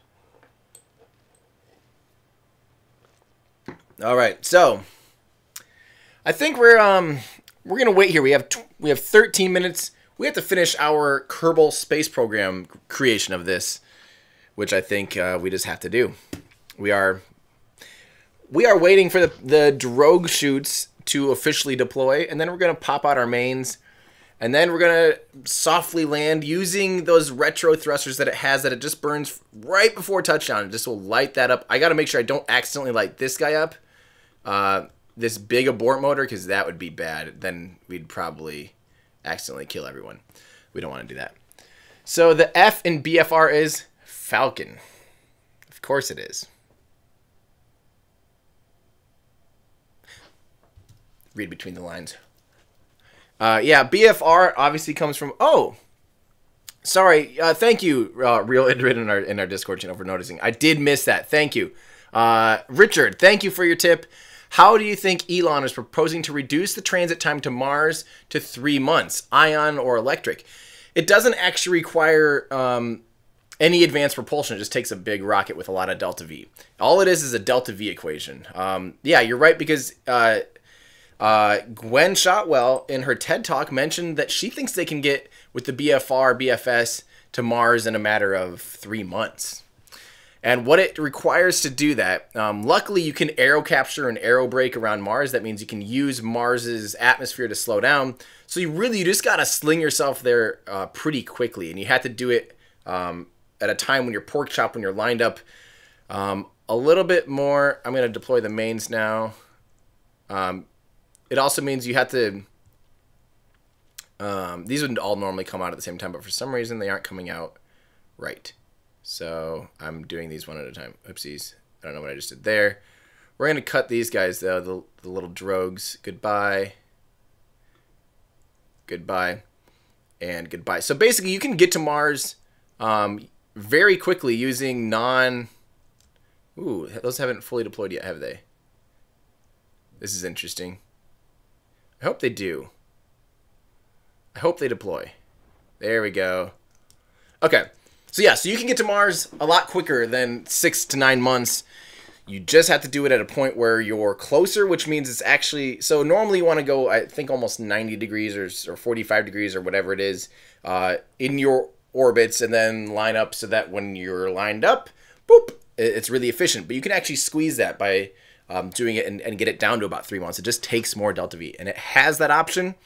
All right, so here we go. We have to time this just perfectly. Oh God, where's my suicide time impact? Okay, get ready. I'm gonna hit the spacebar button right before it touches down, hopefully. 3, 2, 1 now. Oh, a little too soon, but that's kind of what it's gonna do. Hey, that was close. There we go. We brought them back safe. Yeah. There we go. We did it. We did a thing. We did a thing. This is correct, Ali Stroll in our Discord. If you're going there faster, you're assuming it would take more aero braking a lot. You need to aero brake a lot more aggressively or slow down with more fuel. This is correct. That is exactly right. They can do that. You can, basically the big thing is you would need to come in and you would need to be able to, if it can survive the re-entry of an Earth's re-entry, it can pretty easily survive the atmosphere on Mars. It's 1% that of Earth. So even if you're going crazy fast, there's just not as much pressure. Which also means, though, that you don't have as much aerodynamic forces to slow you down with either. So as it hits Mars, it would have to probably get pretty low in its initial pass to definitely be able to get it into orbit. It would probably do what looks like a skipping maneuver where it, goes through once, makes sure it's slow enough to be in orbit, and then come back and actually land on the second pass. Something like that. Okay, oh, I like that. Yeah, Beast Blocks. Hey, thank you, Philip James. I like Discord. You guys are kind of helping me make sure I get the good questions. I did destroy the booster, by the way, a dolphin. We need to redo this launch in order to actually make the booster survive. Apparently, we didn't have a big enough probe core on it, so that was my bad. But I do like this question. A good question is, what's my opinion on space junk right now? Kessler syndrome, basically. I personally, I don't fear space junk. I think a lot of it is people just making clickbaity articles, because really space junk, yes, the little bits of debris are a big concern. I do think, we should not be using pyrotechnics in space. We should not be separating spacecraft with pyrotechnics. SpaceX specifically does a really, really, really good job of not leaving anything in space that shouldn't be there. That's why they use basically springs to do spacecraft separation events. They do not use pyrotechnics. They use hydraulics and pushers and things like that, which is, I think, really important. But as far as like spacecraft being debris, they're pretty easy to track large objects. If they're in orbits and they're in their correct orbital plane, it's really easy for us to know where blah, blah, blah, blah, X, Y, and Z is in space. We don't really have that big of a space junk problem in that sense. That being said, the little pieces of debris I'm worried about, but those, especially in low Earth orbit, will deorbit relatively quickly because there is some small bits of atmosphere up there that slowly deorbit pieces like that. But yeah, it's not as if we continued, if it kind of like greenhouse gases, if if we had not even remotely paid attention and continued to burn, you know, especially like really had vehicles that all got 5 miles to the gallon and stuff, we'd be pretty well screwed by now, right? And we may have caught it before it's too late. And, you know, I think in 50 years, we're going to laugh at the idea that we used fossil fuels instead of renewable energy. It's that same type of thing. Companies are starting to pay attention to space junk. They're starting to use non-explosive, non-pyrotechnic ways of separating spacecraft and things in space to keep space junk to a minimum. Upper stages are especially I know SpaceX deorbits their upper stages or puts them into a junkyard orbit, so they actually get them out of Earth's orbit and send them out basically into just deep space. Yeah. Now you know. Am I planning on live streaming Insight? Yes, I will be right now. I am absolutely going to live stream Insight, and thank you for your tip. And by the way, make sure you see my first episode of Spacing Out on Facebook, because we actually got into the clean room to see Insight, and I stood 3 feet from it, and it was awesome. It is so cool. I'm so excited to see it launch, knowing that I was right there, and could have reached out and touched it if I wouldn't have got the biggest slap in the face if I had done that. Yeah, I'm a big fan of the Insight rover. Or lander, sorry. Not rover, it's a lander. Don't want to say that wrong. Okay, so is this thing... What's this thing? Okay, we need a better probe core for... this is what confuses me so much about stupid whatchamacallit. Avionics procedural. Here we go. We'll just do this. I'm just going to make this thing big and wide. We'll make it this... Oh, I probably could be doing this. 3.3. Tonnage. 40 ton? What?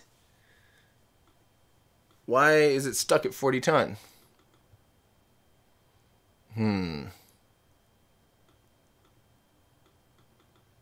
It's barely using... What? What? Sorry, guys. I don't know anything about this stuff. I'm going to do 2 of these because I don't know how heavy this thing is. 60 tons altogether. So we have 2 of these that do 40, right? Is that what they said? 40 ton. Okay, so hopefully the 2 of them is fine. I don't want to lose another one of these boosters this time. Okay. I'm going to put the parachutes also on an action group. We don't need that anymore, so let's do... Deploy chute. 2 is going to be cut that chute and deploy these chutes. Okay. Let's do this again while we're waiting. How much more time do we have? We have like 5 minutes until the live stream starts, basically. The BFR super heavy class. Yeah, I don't know what it'll actually be classified as. Philip James, let me see this one here. By Dim Sum. Tim, when SpaceX and Blue Origin do manned flights, who will provide the astronauts? Will they have to train on their own? That's kind of up in the air right now, I think. Currently, when SpaceX and Boeing, when they start sending commercial crew for the commercial crew program for NASA, those are NASA astronauts. Training, they have to train on the hardware just like they would if they were training for a space shuttle or something like that. So yeah, it's hard to tell. But in the future going forward, it'll probably be a private training scenario. Just like Blue Origin, actually, even with their tourism, I think you have to spend a full day out there training before you actually go on your suborbital flight, which is interesting. You can't just go out there and hop on, so that's interesting. Oh,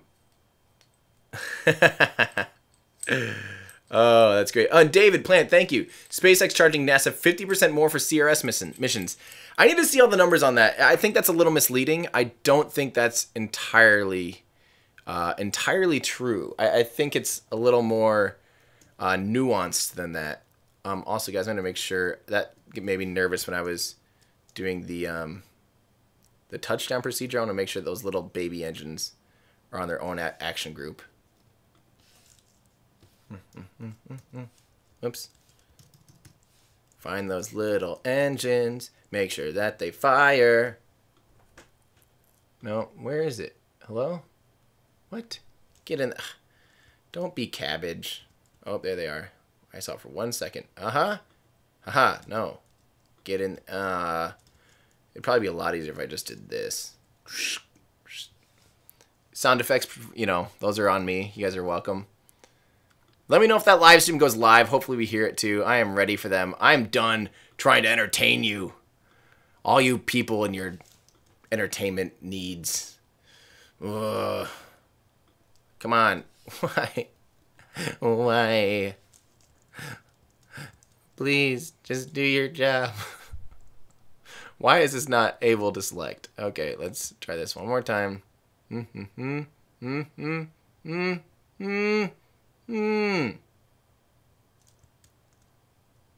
Why? Well, maybe I won't. Oh, here we go. Did I? Yes! Aha! Gotcha! Okay. Let's finish this up. Let's get this baby back into space. My opinion on Amazon versus Blue Origin in importance. Well, Jeff Bezos seems to think that Blue Origin is more important than Amazon. I too think in 50 years, I think Blue Origin will be the more important of the two companies for sure. Like not just what I think just factually speaking, I think it'll be the bigger company. And thank you for your tip. All right, I'm going to try this quick. Let's see if this thing will do it.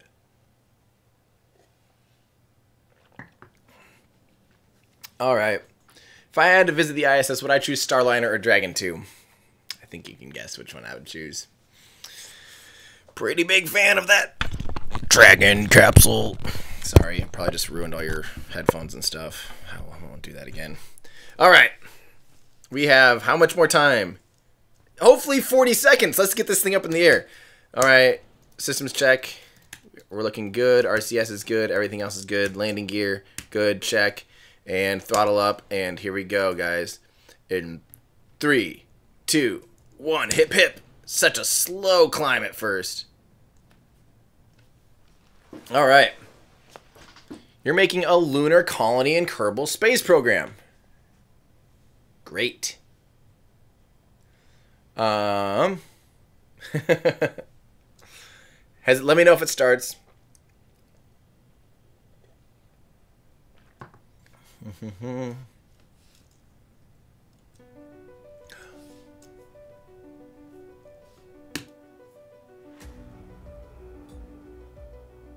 Finally. It's happening. It's happening, guys. We have a video. There it is. Just like we're doing in Kerbal. We don't need to play Kerbal anymore, guys. I do honestly really love this launch vehicle. I love its ring at the top and how it tapers, and they use that as a control surface. Okay. Everyone. We're live from Blue Origin's West Texas launch site for an amazing 8th mission in our new Shepard test program. My name is Ariane Cornell, and I'm very happy to be your host this morning.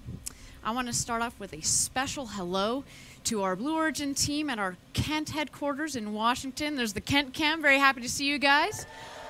Cape Canaveral, Florida, Arlington, Virginia, and of course the whole team that is out here for our launch in West Texas. All right, so we started this morning. Mother Nature threw us a couple of thunderstorms, but they have all cleared, and the wind looks like it's holding for a beautiful launch in 15 minutes here. All right, so let's talk about today's launch. Again, it's the 8th mission in our new Shepard test flight program. It's the second time that we'll have payload customers on board the rocket. And the rocket itself, the booster, it is the third tail and the second capsule, but the first capsule with the windows. And so this is the second time that we're flying both sets of hardware. Very exciting, trying to show that we can reuse rockets. Last but not least, we're going to be testing the system, pushing the envelope on the system. We're going to be taking the capsule up to 350,000 feet. Normally speaking, we aim for about 330,000 feet, which is 100 kilometers, or the Kármán line, so the internationally recognized line of space. But today, we're going to push the system a little bit harder. All right, moving on. I want to thank our customers that are on board today. We've got some team members that are down here in West Texas, but we also have some that are watching from around the world because we have some international customers. Thank you very much. We know that you guys and your experiments are going to enjoy some beautiful clean Gs that only New Shepard can give you. Also, somebody else that's going to be enjoying those clean Gs, Mannequin Skywalker. There he is, out for his second flight to space. Sweet. Lucky him. You know, he actually is going to be conducting astronaut telemetry and science studies for us, which is a very important job. I just want it noted that I am extraordinarily jealous of Mannequin Skywalker. In fact, I would swap seats with him in just a second here, but let's be honest, he'd be a lame commentator. And so I think we're going to keep our respective roles for today. What do you guys think? But seriously, though, the fact that we've got Mannequin Skywalker on board for a second time today is really important. It means that we're one step closer to flying humans into space, to getting customers on board. Yeah. All right. Let's get into the mission itself. Upon liftoff, the capsule and the booster are going to launch up to about 250,000 feet or 75 kilometers together. The capsule is going to continue up over the Kármán line, but again today we're going to be pushing the system. We're aiming for 350,000 feet above ground level. The capsule will then come down under 3 parachutes for a nice soft landing just in the last milliseconds. We do have that retro thrust system at the base of the capsule. Kicks up a lot of dust down here in Texas, but I promise you it is a nice soft landing, just about 1 or 2 miles an hour. The booster itself also comes down. Of course, it's actually going to beat the capsule because of its aerodynamic shape. At about 3,000 feet or so, we're going to relight that BE-3 engine, as well as put down the retractable landing legs for a nice, soft landing. All right. At Blue Origin, you've probably heard of this before. Gradatum ferociter. In Latin, it means step by step ferociously. That is our motto.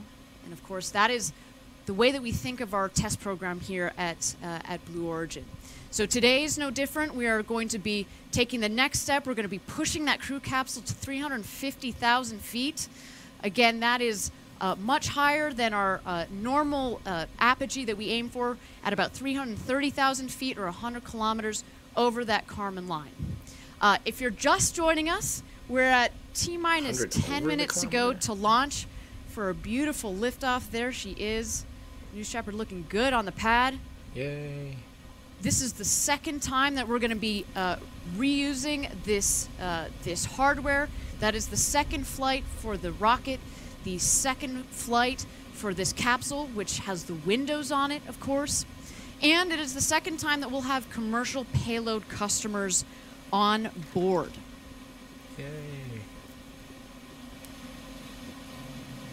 I love this vehicle, guys. It is really cool. Those are the biggest windows in space. And some beautiful shots of the rocket. And of course, honing in on those big windows. Let's talk about the hardware for just a moment here. So the windows, there are 6 windows, 6 seats, 6 windows. So when you come flying with us, everybody's going to get a window view. Awesome. They are fracture tough, multi-paned acrylic. We've done extensive pressure testing of them on the ground. And of course, also in space, as we demonstrated during our last flight back in December. And I'm very happy to report that they performed perfectly. Also a feature of these windows, they transmit over 90% of visible light. So when you are up over the Kármán line, floating about like you see here in the images, you're going to get some extraordinary views of space, the limb of the Earth. You're going to see the contrast of the darkness of space versus the colors of Earth. It's going to be spectacular. See this center thing, guys? This is the solid rocket booster. It's sitting right there in the middle of the vehicle. I think that's crazy. So that's their abort solid rocket motor.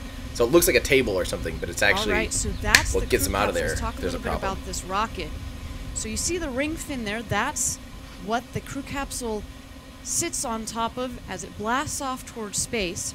But the ring fin actually does a lot of work as the booster is coming back into land. So as the air is flowing through the ring fin, it centralizes the pressure and it helps with the stability of the rocket. Also supporting the stability of the rocket, you see those 2 slots there. There are 2 more on the other side. Those are our forward fins. Those deploy upon descent, and then you see the outlines there of 2 of the drag brakes. There are 2 on each quadrant. Those pop out, cut the velocity, in fact, in half, of course, before we turn on the BE-3 engine for a nice soft landing on the landing pad, which is just about 2 miles north of where the rocket launches from. Moving down to the aft section of the rocket, you see here the BE-3 engine poking out there. You see the nozzle. You, of course, see the aft fins to support the directional capability of the rocket. And also you see one of the landing gear. There are 4 landing gear that deploy just before it lands. I love those landing gear. They look so Talk like in a moment virus. about that BE-3 engine. Really incredible liquid propulsion engineering that we do So at cool. Blue Origin. I love watching these last flights because you get to see just how softly the rocket comes into land, how precisely, and that's because this There's rocket no engine, people on it it yet. maxes at 110,000 pounds of thrust upon liftoff, but it can come down to 20,000 pounds of thrust. So it's kind of like a commercial jetliner. As it comes into land, the pilot pulls back on the throttle for a nice soft landing, and that's exactly, as you can see on your screen, what we do with New Shepard's engine. We pull it back, we've got the entire range, and it comes into land for a nice soft landing. Obviously the booster itself has much less propellant because it's burnt it on the way down, on the way up, so on the way down it's a lot lighter. We don't need all the thrust, so we bring it in for a nice soft This might be a landing. built-in Look hold, everybody, but at we'll that see. stability. We'll see. Also, if I hear one more phallic joke, guys, come on, grow up. All right, We all so know. we are at about T-minus 7 Let it minutes to rest. go before launch. We're in a bit of a hold here. That is normal. We want to make sure that our teams are aligned, that all the subsystems are ready to go, and also that the weather is within bounds for New Shepard. As mentioned this morning, we had some thunder showers pass through the area. The winds are fluttering about out there, but we just want to make sure that everything is set to go for New Shepard. You might also note resume. we also want to make sure that the winds aloft are also within bounds. So again, all of this is normal. While we are actually, I just understand that we are out of a hold. We're at That was a T-minus quick hold. 6 minutes and 30 seconds. If you So, died, as you get noted, a refund. at Blue Origin, our mission is to have millions of people living and working in space. And the only way that you do that is by making access to space open to as many people as possible. And that's how we've designed our astronaut experience with Blue Origin, which means also the training. So let's talk a little bit about the training. So if you all were going to come flying with us today, it's Sunday. You would have landed in West Texas on Friday afternoon. So these beautiful shots of the valley from which we launch here like in West Westworld. Texas. You would have met your other 5 crew members, as well as what we call crew member 7. That is the man or woman that is going to be training you. So the next day, on the Saturday, you would have gone through a full, intense, but fun day of training where we cover, of course, the mission profile. We cover egress, how do you get into the rocket. Ingress, how do you get into the rocket? Egress, how do you get out of the rocket? We go over emergency procedures. We want to make sure that everybody feels comfortable with the flight. And we cover everybody's favorite, what we call zero-G etiquette. What does that mean? It means when you're up over the Kármán line and you're floating about, we want to make sure that you're able to control yourself. You don't need as much force when you're up there floating about. So we want to prepare you so that, again, you and your crewmates can enjoy the flight as much as possible. Then the next day, the time for a flight of a lifetime, you'll lift off. You're going to enjoy 3 Gs on the way up there, on the way up towards space. We'll let you unbuckle, of course, at apogee. Gaze out of those windows and maybe turn some somersaults like our friend there in the video. After the 4 minutes, we're going to ask that you get back into your seats. You will rebuckle, come down under the 3 parachutes, and as noted, just in the last milliseconds, we fire that retro thrust system. Kicks up a lot of dust down here in Texas. We're constantly shining up our boots, but you could come in for a nice landing at 1 or 2 miles an hour. Oh, they didn't even There show it it. is. Soft landing, but ruckus celebration. What does that sound? But when you come fly with Blue Origin, that is not where it ends.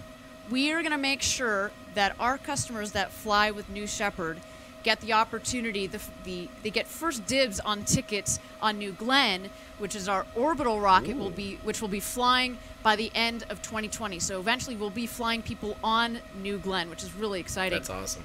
In fact, I don't think I've heard that just yet. getting in a human spaceflight with New Shepard, I feel like I can taste it. We're marching there progressively, step by step. It's going to be an incredible opportunity for everybody. I don't know about you, but it, in fact, has been a dream of mine since I've been a little girl. I do not like that sound, I'll tell you that. All right, you are joining us live. We are at T-minus 3 Beautiful minutes day. and 20 seconds left to launch. Coming to you from West Texas, we're looking forward to the 8th launch of the new Shepard test flight program. It is the second time that we'll be flying this rocket and this capsule in particular. It is also the second time that we'll have payload customers on board. And last but not least, we will be pushing the system. We want to see that capsule go up to 350,000 feet above ground level. Normally speaking, we fly the rocket over the Kármán line, the internationally recognized line of space. Their hold. That's about 100 kilometers or about 330,000 feet. So as we've noted before, step by step ferociously, that's how we plan our test program as well, and today is no exception. All right, we have entered into a brief hold here. Again, just want to make sure that our teams are aligned and that the weather is all set to go for New Shepard's flight to space. Hold is off. Yes. I can't wait. I want this thing to fly right now. So, guys, 2020, New Glenn, absolutely. They're really far. They have the facility out there, guys. It's going to happen. I have no doubt that by 2020 they'll be flying New Glenn. So, I'm not sure why people kind of laughed at that. That's very much so happening. That sound's getting louder. Hello? I think that's live audio from there, I'm guessing.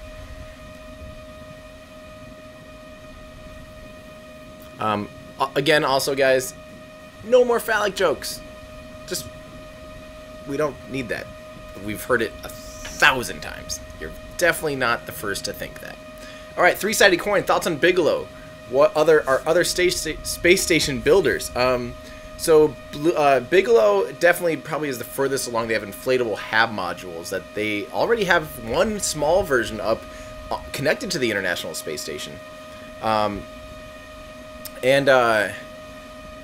So that's pretty cool. They also have the BA-330, I think, which is this huge HAB module that I really can't wait for them to send up to space someday. Bigelow is awesome. There's also another company, I forget who it is. I think they'll be on the YouTube show tomorrow, TMRO, on Saturday. Thank you, everybody, for your patience. We have come out of the hold. Thank God they turned that sound down. Countdown clock resumes. We're at T-minus 2 minutes and 20 seconds. Looks like we may have gone into another hold. Again, this is all normal. You know, we recognize that here at Blue, we spend years designing this rocket. We spend months designing and preparing for these missions, hours getting her ready, and that's why in the last minutes, if we need to take a little bit more time to make sure that we're all set to go, it's absolutely worth it. Yep. We don't want go fever. That's when you're anxiously ready to push that launch button. They want to make sure everything's perfect. I respect that. Definitely. We can all wait minutes, all right, we hours, have cleared days. The hold. We're at T-minus 2 minutes to go. Doesn't matter to us. At this point, at T-minus 2 minutes, is when we basically throw the show over to the rocket. It's an autonomous system, so at that point, it starts to go through all its checks on its own. At this point, though, we've gone into another brief hold. Again, just want to make sure that the rocket's set to go, weather's set to go, and our team is set to go. Yeah, I don't know what that noise is. I think that's when they started pulling up this live feed. While is when we have that a second here, I want to again send a special thank you to our payload customers that are on board today. This is the second time that we're flying payload customers. They come to us, in fact, from around the world. I should note that's one of my favorite things about working here at Blue. When we say that we're opening up space for everybody. Millions of people living and working in space. This is going to be a global effort, everybody. I hope so. I think space is hopefully going to be safe enough to be open for everybody. I think so. Would they offered a free trip on a test rocket, but no guarantee you'd make it back? No, not at all. I have a lot more life to live than... that sound is terrible. I really hope they can get rid of that soon. It's definitely, when they switched cameras, it got worse. That's weird. I hope they find that and cut it, please. It's so bad. But yeah, I would absolutely not do that. I want the safest launch vehicle ever. There's just, maybe when I'm like 70 and I've lived as much life as I can. Thank you again for staying with us. We are at T-minus 1 minute and 58 seconds. We are in a hold here as our systems get ready to go. Again, this is the 8th test mission in our New Shepard test program. We are pushing the envelope today. We want to go to 350,000 feet with this capsule. That is higher than we have ever flown before. Also, we want to give our payload customers a great ride. In fact, the way that New Shepard works, the flight profile, gives our payload customers really clean Gs. It goes basically straight up, straight down. It's a tight parabola, which means you get a really nice, clean, let's say, bubble of clean micro Gs, and that's perfect for our scientific experiments that are in there that really want those clean Gs. The other great thing is they actually can gain access to their payloads relatively quickly. So as soon as we've landed, we get the teams right out there for them to check out their experiments. Marcus, thank you. Have I heard of the Gateway Spaceport? Yeah, I have. I would definitely consider talking a bit about it or maybe making a video. I think I'll need to do some deep rundown on it. I should probably do a whole video like all about upcoming future space stations and space hotels. It's a really good question. I'm going to add that to my list right now, which I do. Hold on. I have a list. I am organized. Sometimes. Very few times. But on this, I am. So here we go. Space stations. Alright. I hope they're coming out of that hold soon. There we go. Yeah, this is a longer hold than they've experienced so far. Ooh, that sound went away. Maybe that sound is good.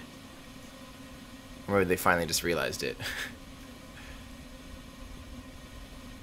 Blue Origin sounds like a Windows 95 machine. T-minus 1 I'm glad they minute, found that sound and got rid of it. Again, we're in a brief hold. Want to make sure that the team and the rocket and the weather are all set to go here for the launch. You know, we talked about what it takes to get the rocket prepared and out here on the pad, but let's back up the clock and let's talk about what's happened just a couple of hours ago. Oh. So early in the morning, we roll the rocket out from what we call our vertical processing facility, or what we like to call down here the barn, and we roll it 2 miles north to the launch pad. Basically the same truck, if you will, that brings the rocket out there also turns the rocket vertical. So we call it our transporter erector. We then, of course, connect all the cabling and all the tubing. We want to make sure that everything is set to go. In the hours leading up to the launch itself, of course, we do all the subsystem checks on the rocket. We also, of course, fuel up the rocket, make sure that the pressures are all set to go and nominal for the launch itself. Something to note with New Shepard, we've actually designed the system for us to be able to roll out the rocket and roll her back in only 14 hours. We call it 14 hours barn to barn. So it means we can roll her out, launch her, land her, recover the rocket and the capsule, and bring it back to the vertical processing facility in only 14 hours. Wow. And the kicker is that we do it with only 30 people. If you think back to historic rocket missions, cool. They were doing this with hundreds of people, thousands of people, and we do it with 30 people. Building that efficiency into the system, into the operations, is something that we've thought about from the very beginning when designing New Shepard. Because with that efficiency, of course, comes lower costs. And we want to make sure that we're pushing those lower costs down to our customers because, again, the key to opening up space for everybody is lowering the cost of access to space, both for the payloads, the infrastructure, as well as the people. And so that is what we're doing with New Shepard, and of course what we'll also be doing with New Glenn, our orbital rocket, which again is set to launch by the end of 2020.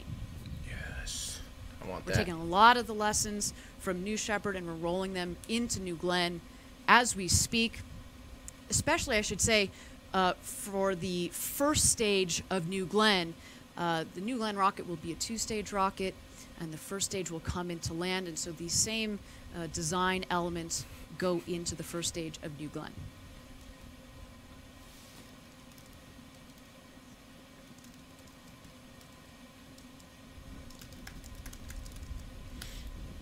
All right, so 3-sided coin. What experiments could be completed? Thank you, everybody, for joining us again. We are at T-minus 1 minute and 58 seconds. You're watching live from West Texas, on the brink of another exciting test launch of our New Shepard rocket. We're in a brief hold before launch here. Again, just want to make sure that our teams are aligned and that the weather is within bounds for a nice flight up to space and back, of course, for both our rocket and the capsule.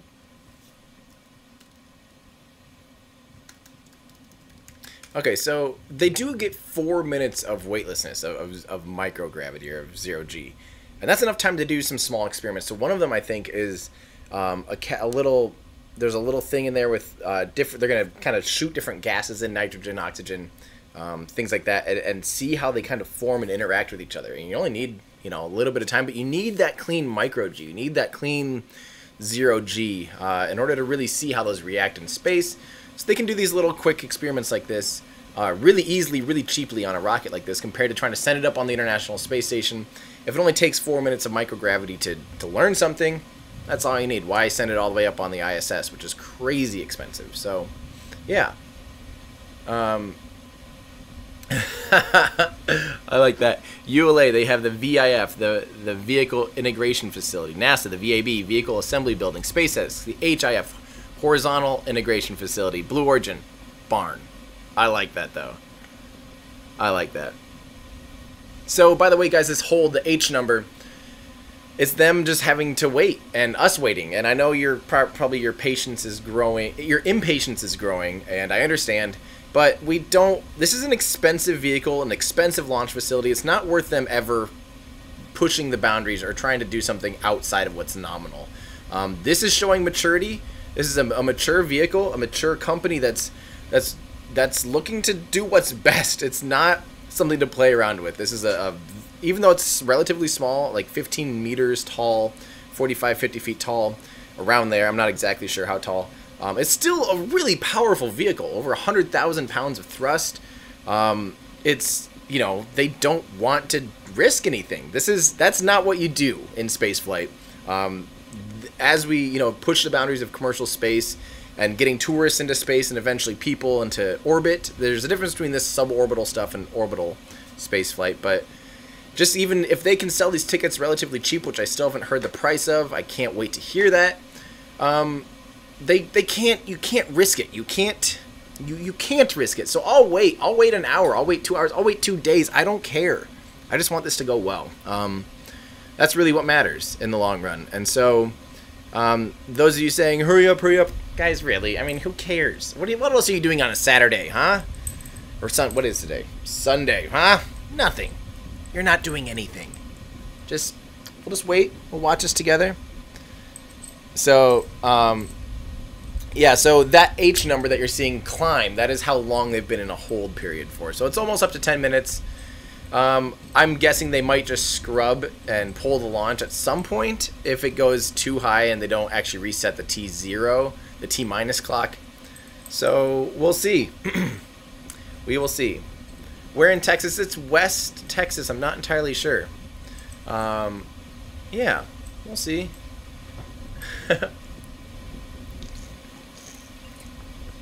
Well, LI7 in 6. I actually, I've never seen, I don't know if this is a joke for you or not, but I'll treat it as factually. I would also like to see them erect the rocket.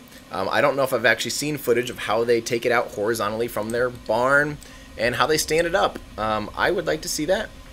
Don't insert jokes because we all know it. We all know, guys. We all know. So, by the way, these small holds, I think it's just that, they're waiting for things to clear out. Maybe weather, maybe there's a valve or something. I don't know. We don't have any more information. And obviously they didn't plan on holding, but it's smart that they are. Why push? You can hear some wind gusts, yeah. Yes, guys, we get it. Also, guys, you don't need to insert your opinion on whether SpaceX is better or Blue Origin. It doesn't matter. It doesn't matter. This vehicle in particular, you can't compare this to the Falcon 9. That's not fair. It's an entirely different vehicle, entirely different purpose. It's massively impressive. Yes, obviously you guys know I love the Falcon 9, Falcon Heavy. I love SpaceX. But we don't need to sit here and go, oh, Jeff Bezos, Elon Musk. It doesn't matter. It doesn't matter. They're both doing awesome things. These are billionaires investing their own private money into spaceflight. That's awesome. Period. I don't care. I don't want to hear it. I don't want to hear about the Falcon 9 is so much bigger and better.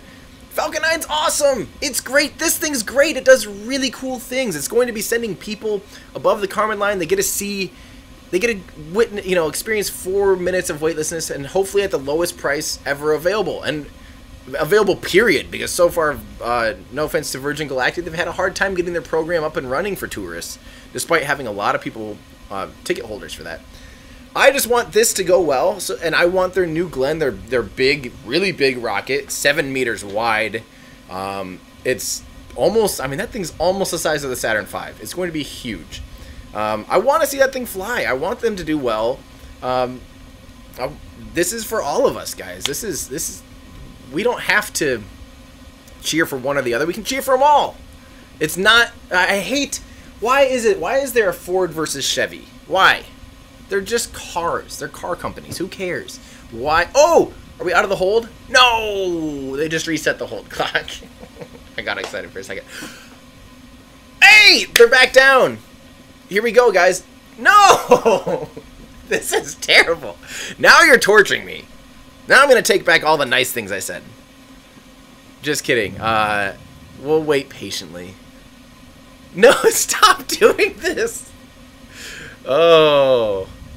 Love my live streams. Thank you. 2 launches today. What a treat. Wait, what else is launching today? Is there a Soyuz or something happening? I don't know of another launch today. I hope I'm not missing something. I don't do all launches, guys, yet. There will be another video from me today, though. Oh, there's a long march. No, I don't know what else. We'll see, guys. We'll see. So... this is just, yeah, this is the pre-programmed hold for the hold.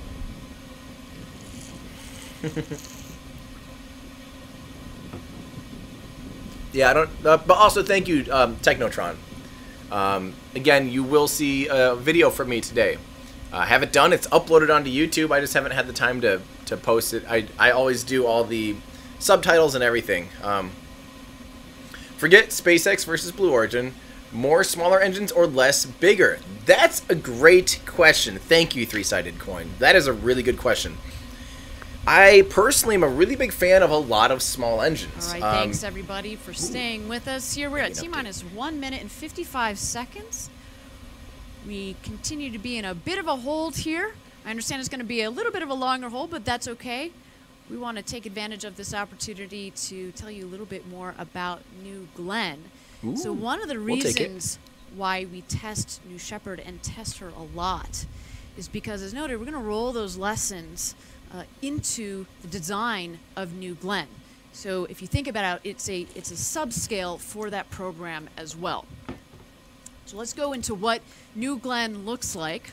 Got a great animation here. Ooh, a new T-minus. New Glenn. You see those people there for scale. This is going to be a very big rocket, and when I say big rocket, 313 feet tall and 23 feet in diameter. That's also 7 feet in diameter. So it also means that our payload fairing, we're going to be able to carry that much more in there, twice as much capacity, volume capacity as anything else that are on the market. We're going to be flying this rocket out of Cape Canaveral, Florida. As noted, that first stage is going to come back down and land. That's, again, the subscale element, let's say, of how New Shepard is the subscale of New Glenn. This two-stage rocket is going to launch. The first stage is powered by 7 BE-4 engines. That's 550,000 pounds of thrust per engine. The BE-4, 3.85 million pounds of thrust on liftoff. 2 BE-3Us, upper stage variants of the BE-3, will power the second stage. The first stage, when it comes back to land, you see that center engine will relight, and it actually comes into land on a moving ship. Why do we like ships? We like the moving ship because it's actually more stable than a barge out there, which means that we can actually launch and land in higher sea states, and which it means that we can have a more reliable schedule for our customers when they come fly with us. We actually currently have 8 launches already accounted for by our New Glenn customers. Looking forward to, in particular, we just announced 2 more customers, Sky Perfect JSAT and MuseSpace. We announced that satellite 2018 just a couple of months ago. Thank you again to them. Looking forward to flying you just a couple of years here. Let's talk a little bit about our facilities down there in Cape Canaveral, Florida. That is such a large rocket that we've decided to build the rocket not far from where we launch it. So as the crow flies, as we say, it's about 8 or 9 miles from the manufacturing facility to the launch complex.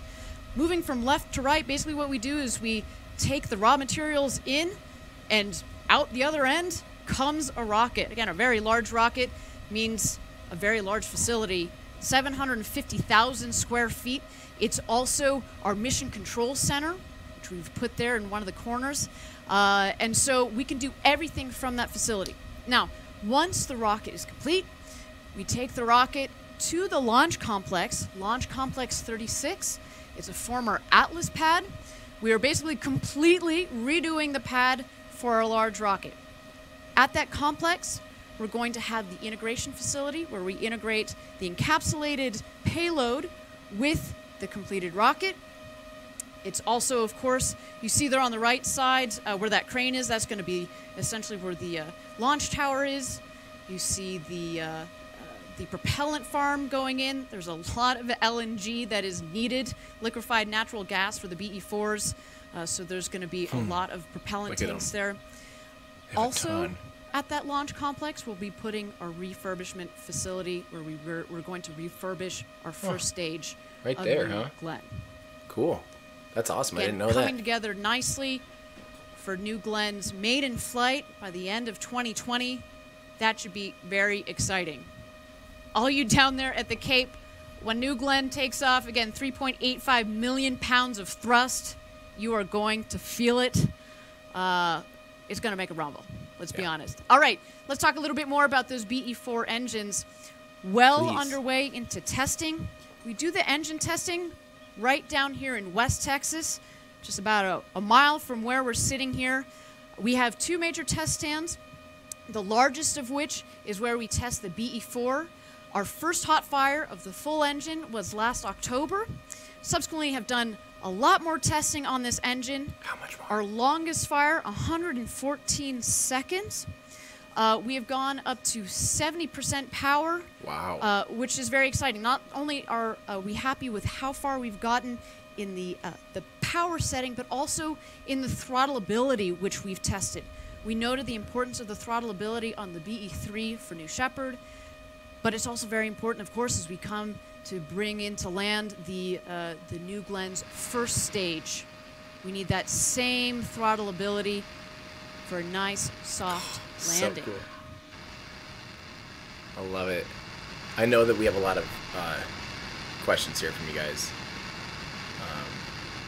And I'll get to those in a second. I've told you about how we've got all this Texas dust down here in West Texas at our facility. You can see it also there in the burns at our test facilities. It gets everywhere. So noted, when you see the crew capsule come back to land today, it's going to kick up the dust with the retrothrust system, but that is a good thing. It means that our the landing cushion, if you will, is working properly. It gives a nice soft landing for our customers. I hear and a lot of stuff today, in the background. The Mannequin Skywalker, who is on board for his second flight to space. All right, we are at T-minus 1 minute and 20 seconds to go here before launch. We are out of our holds. Thank you for joining us. Again, this is the 8th launch of this test program. You see the rocket going through its aft fin checks. Awesome. We're actually in T-minus 1 finally. To do a gimbal check. We want to make sure it's got free range of motion. It's important as we guide the rocket up, but of course down to land softly on our landing pad. There it is, gimbaling. Do you see that? They can do that pretty quick, by the way. It can actually. All right. Once we get under 1 minute, with every tick of the clock going this down, is gonna be my loud. heart I think they have faster. They have their mics Nothing way like too a rocket cranked. launch to do that to you. It's gonna peak so bad. Free range of emotions. It's time to hand it over to mission control and listen in on the final countdown. It is go time, New Shepard. Answer your questions later, guys. I'm sorry about this. We haven't had a time.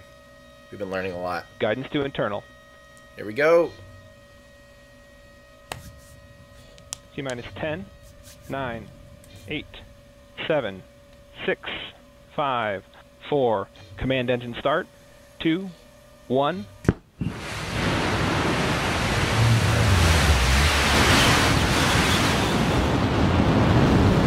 Oh yes! All right. I was nervous there. It sat there for a second.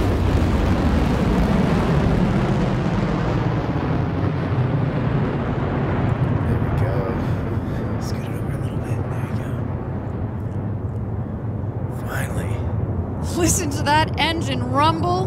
Mission control has confirmed New Shepard has cleared the tower on its way to space from the West Texas desert. She's excited. That's awesome. She should be. This is cool. I remember this is just suborbital, so it's going to go up. Our first milestone here, as you can down. see on the left side of your screen, we're going to hit max Q. That's the point where aerodynamic stresses on the vehicle are at its maximum. And then it can throttle back up and accelerate faster. So watch the... Max Q confirmed. Speedometer is going to start climbing real fast. You can also follow along on the top right of your screen. Watch New Shepard as she gains speed towards our maximum apogee altitude of 350,000 feet today.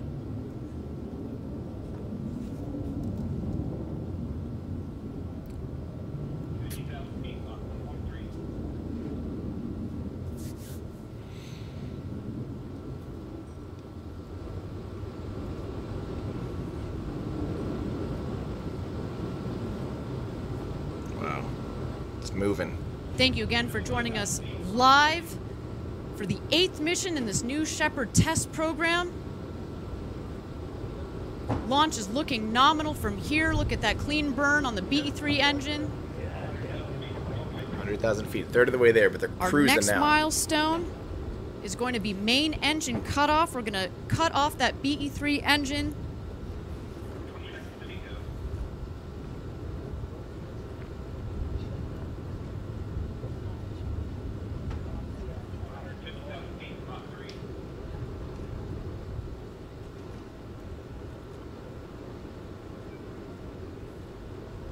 Here it goes. Main engine cut off in a second, probably right now. And there it goes. All right, MECO confirmed, main engine cut off confirmed. If you are an astronaut in our capsule at this point in this one, you're going to start to feel that weightlessness. Next up, we're going to separate the crew capsule from the booster.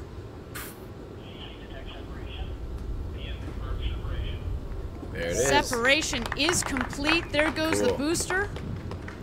So that ring on the way back down acts almost as fins, and it helps the stability of the vehicle. It creates a center of lift that's going to be behind it, kind of like you're watching fins on a live dart. from West Texas, our 8th mission in this new Shepard test program. We've confirmed separation. In just a moment here, you're going to be able to see the two distinct craft. So it's still going up, remember. But you can start to see they're separating, but the vantage point, you're kind of, it's you know, you're looking up at it so high. Actually can't believe they can track it at 330,000 feet So we're away. just waiting for apogee here. You're going to see we're going to hit apogee because that's when, in fact, the speed goes to 0. And then, of course, it's going to start to speed up as the craft come back down to land. There you see the two craft, the capsule on your right, the booster on the left. Mannequin Skywalker up there getting some beautiful views. Let's see them. We're not going to let him out of his seat today. But you know he's getting to see the beautiful limb of the Earth out of those gorgeous windows. Again, second flight of that crew capsule with the windows. Yeah, someone asked and now when... we're awaiting our apogee call. 347,000 feet. So that's pretty good. A beautiful ride so far for the capsule and the booster. Everything is looking nominal. Sweet. So you'd begin experiencing weightlessness at MECO at main engine cutoff. 347,000 feet, just about 20,000 feet over the Kármán line, or 100 kilometers. The internationally recognized line of space.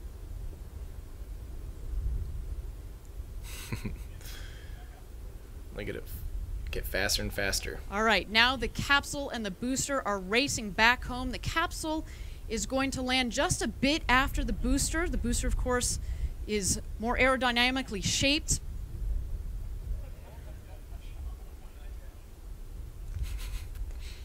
The booster shortly here is going to hit atmospheric pierce point. So that means that's when the control surfaces are actually going to have some air pressure to be able to work against to guide the rocket back to its landing pad.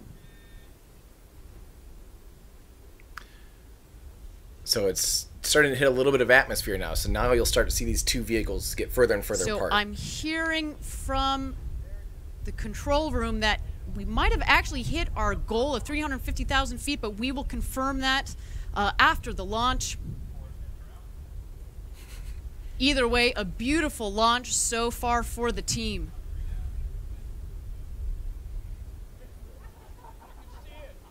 Yeah, all right, I don't know why they wedge don't use fins metric, up the guys. on the forward section of the rocket have deployed. Those, again, are helping the rocket in its stabilization as it comes back into land. So shortly here, we're going to have the drag down. brakes deploy, and you can follow along on the right side of your screen and watch how it dramatically cuts the speed of the rocket as it comes into land. Starting to hit atmosphere, so it's starting to slow down quite a bit now. Quite a bit. Look at that slow down. Wow. And they haven't even deployed the drag brakes yet, but it's just getting into thicker and thicker atmosphere. So you'll see on that ring, these little drag brakes will pop out, and that'll slow it down even more. Because right now, it's just the booster's aerodynamic, its own terminal velocity. There's the drag brakes. Whoa. And there go the drag brakes. And I hope they light that engine Watch soon. that speed come down on the right. Okay. Whoa, sonic boom from re-entry. That's awesome. Oh, weird, the sonic boom down here in Texas. Yes, yes. And the green light confirmed.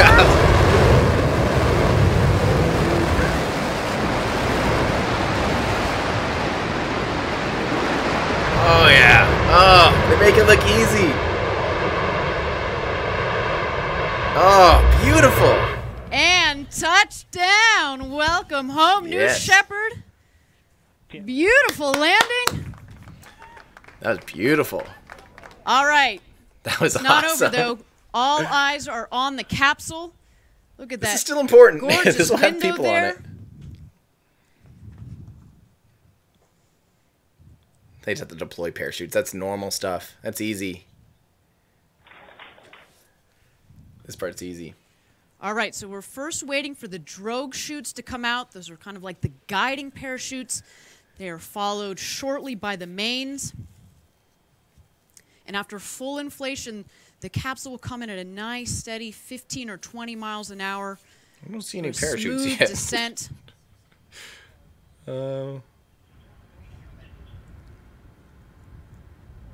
Hello? Oh gosh. I was getting nervous, guys. There go the 3 drogues. Seems kind of late, but I don't know. I don't know when it's supposed to happen. And there go the mains. Wow. And nice, clean inflation. And look how the speed comes down just Wow. at about 16 miles an hour. It's like 25 You can only kilometers an imagine hour. the view that Mannequin Skywalker has out of those windows as he slowly descends into the valley here in West Texas.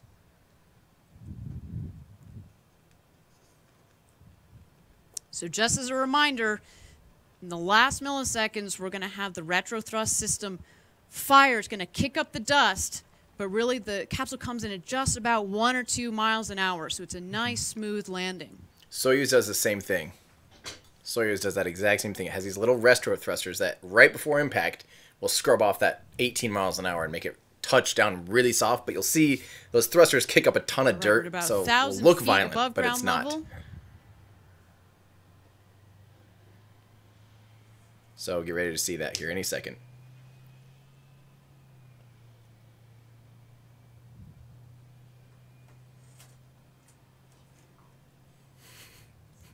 Five 500 feet. I'll do it later, corn doggo. Here we go. Oh, cool. Nice drone shot.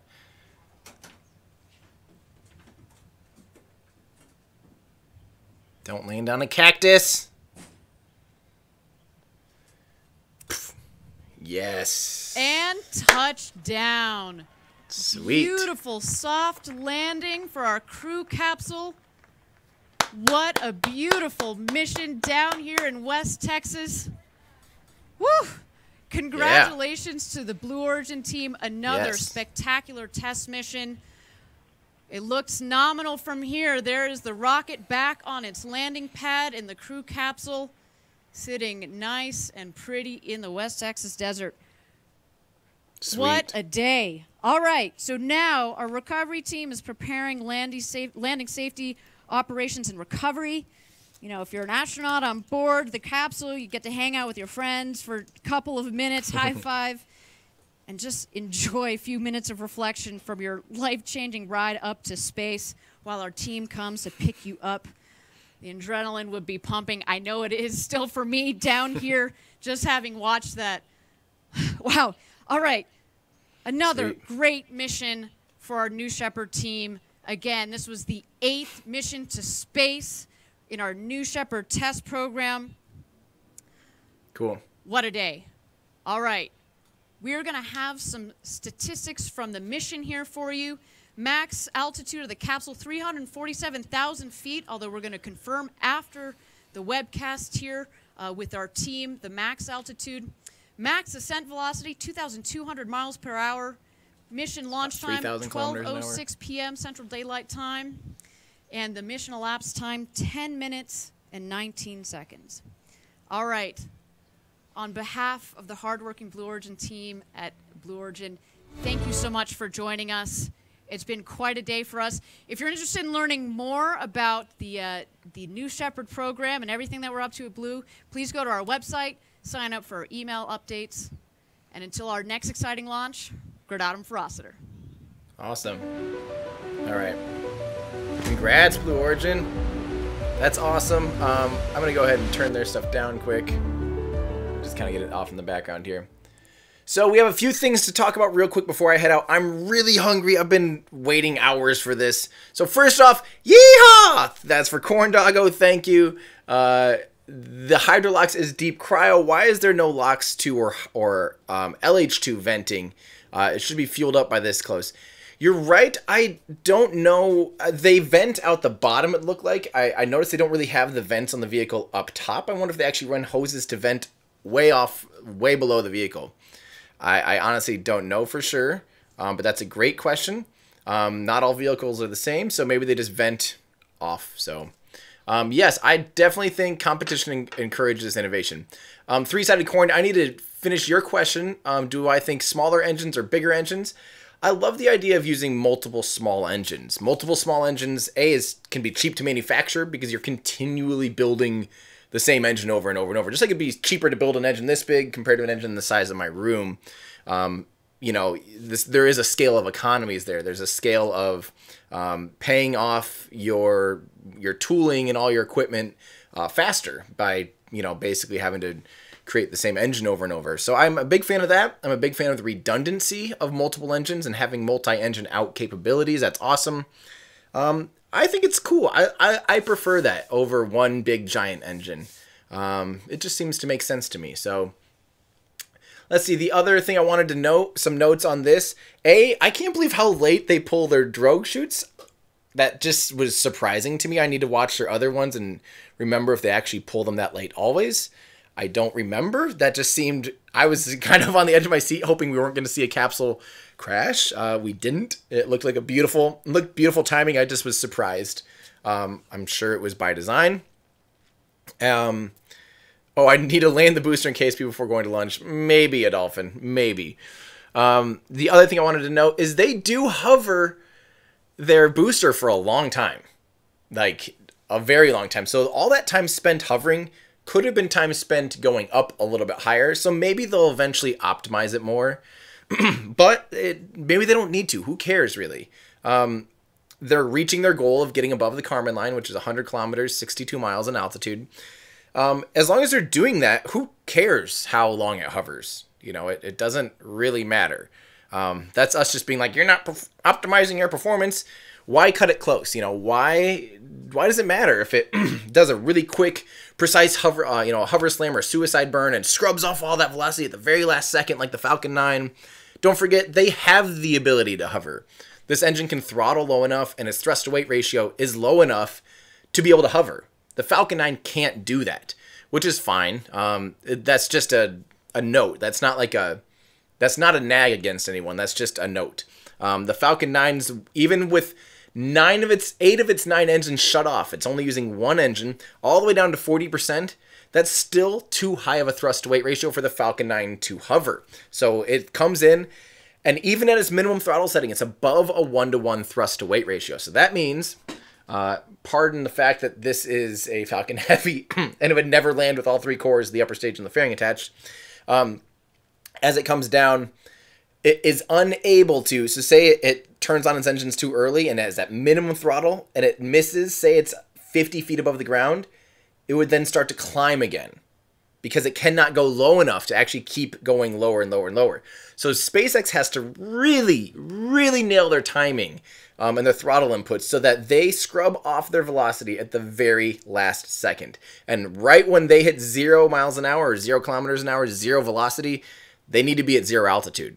If they're at 30 meters or 90 feet, they're falling 30 meters or 90 feet.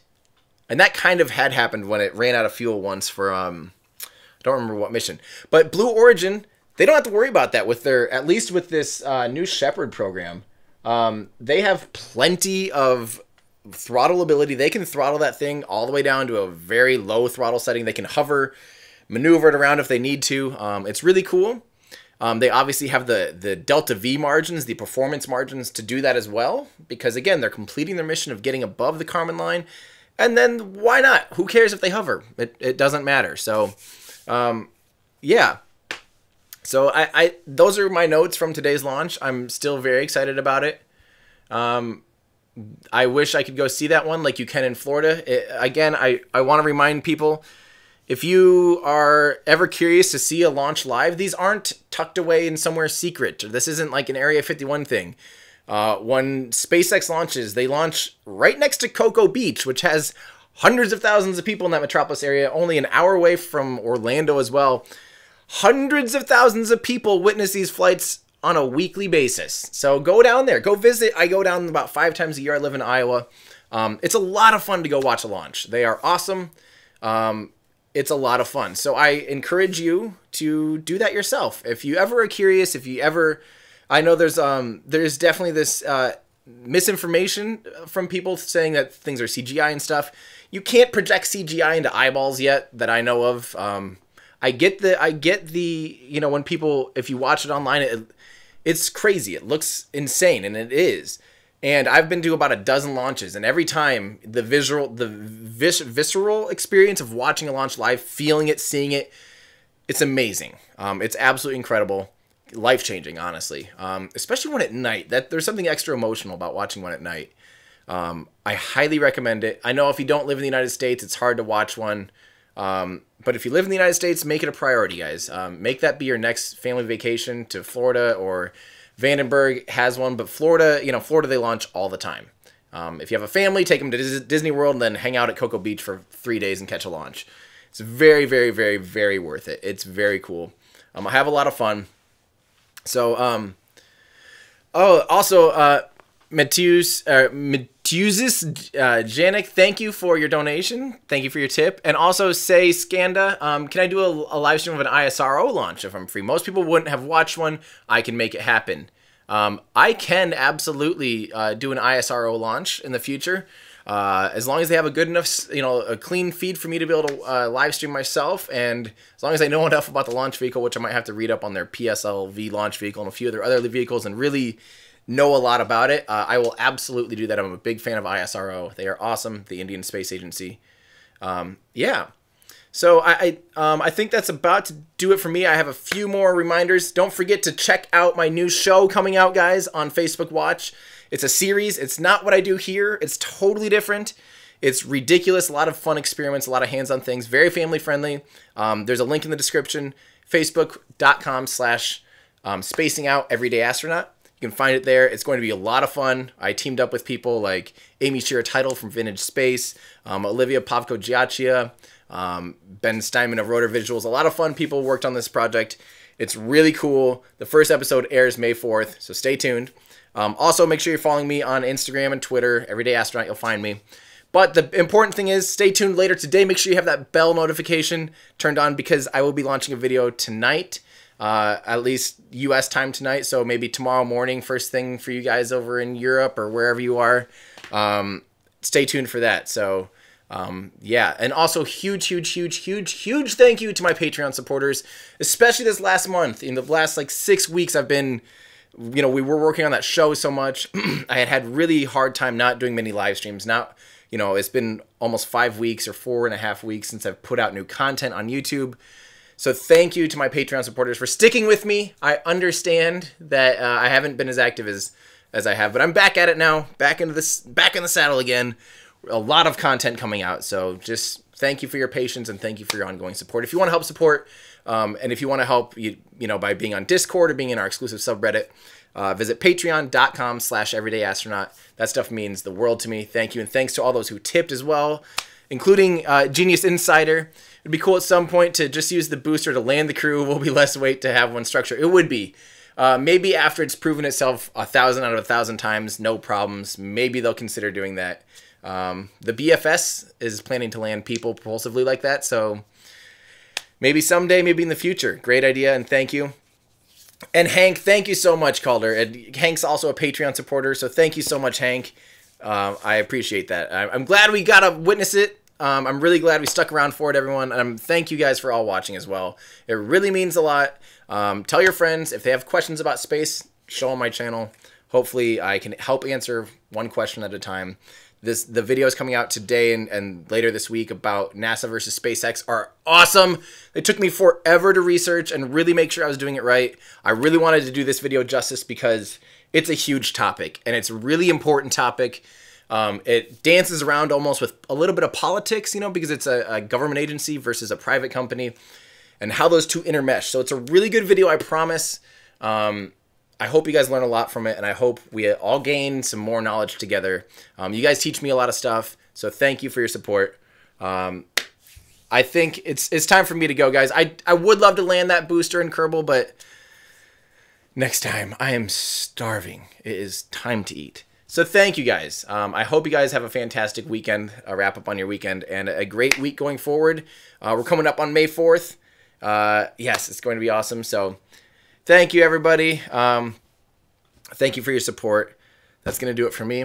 I'm Tim Dodd, the Everyday Astronaut, bringing space down to Earth for everyday people. Goodbye, everybody.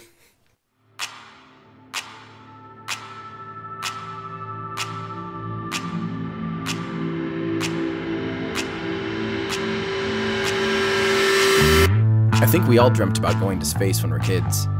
But when the space shuttle program ended in 2011, I discovered a void in my life. That emptiness led to a newfound obsession with space. A few years later, I wound up bidding on a Russian spacesuit as a joke. When the box arrived at my doorstep, my friends asked, "What are you gonna do with a spacesuit?" The answer? What can't I do with a spacesuit? That's how Everyday Astronaut was born. Since then, the suit hasn't left my side. It's even gone around the world with me. From remote villages in Myanmar, rockets, and spaceships.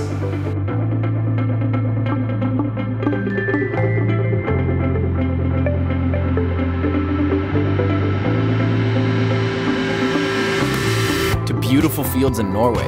I'm fighting a cow to get a picture right now. Here I am on vacation in the beautiful Norway with my beautiful boyfriend. I even proposed to my wife in the suit at Machu Picchu in Peru. These days I work with leaders in the space industry to create fun and inspirational content.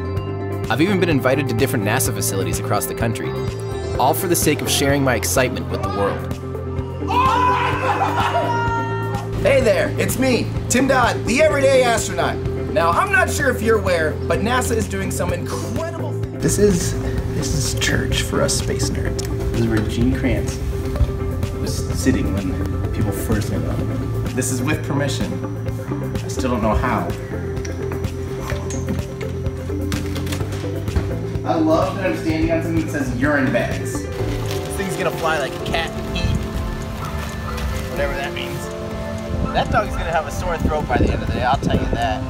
Especially once he tries to explain to his friends that he just saw an astronaut flying majestically through the sky for an hour. This thing has officially become the bane of my existence.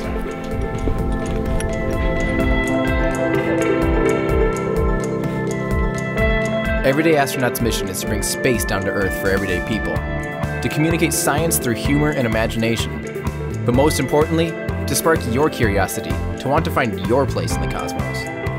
Join my adventures as I seek to find out why exploring space is important, inspiring, and quite frankly, really, really neat. Show your support by visiting patreon.com/everydayastronaut.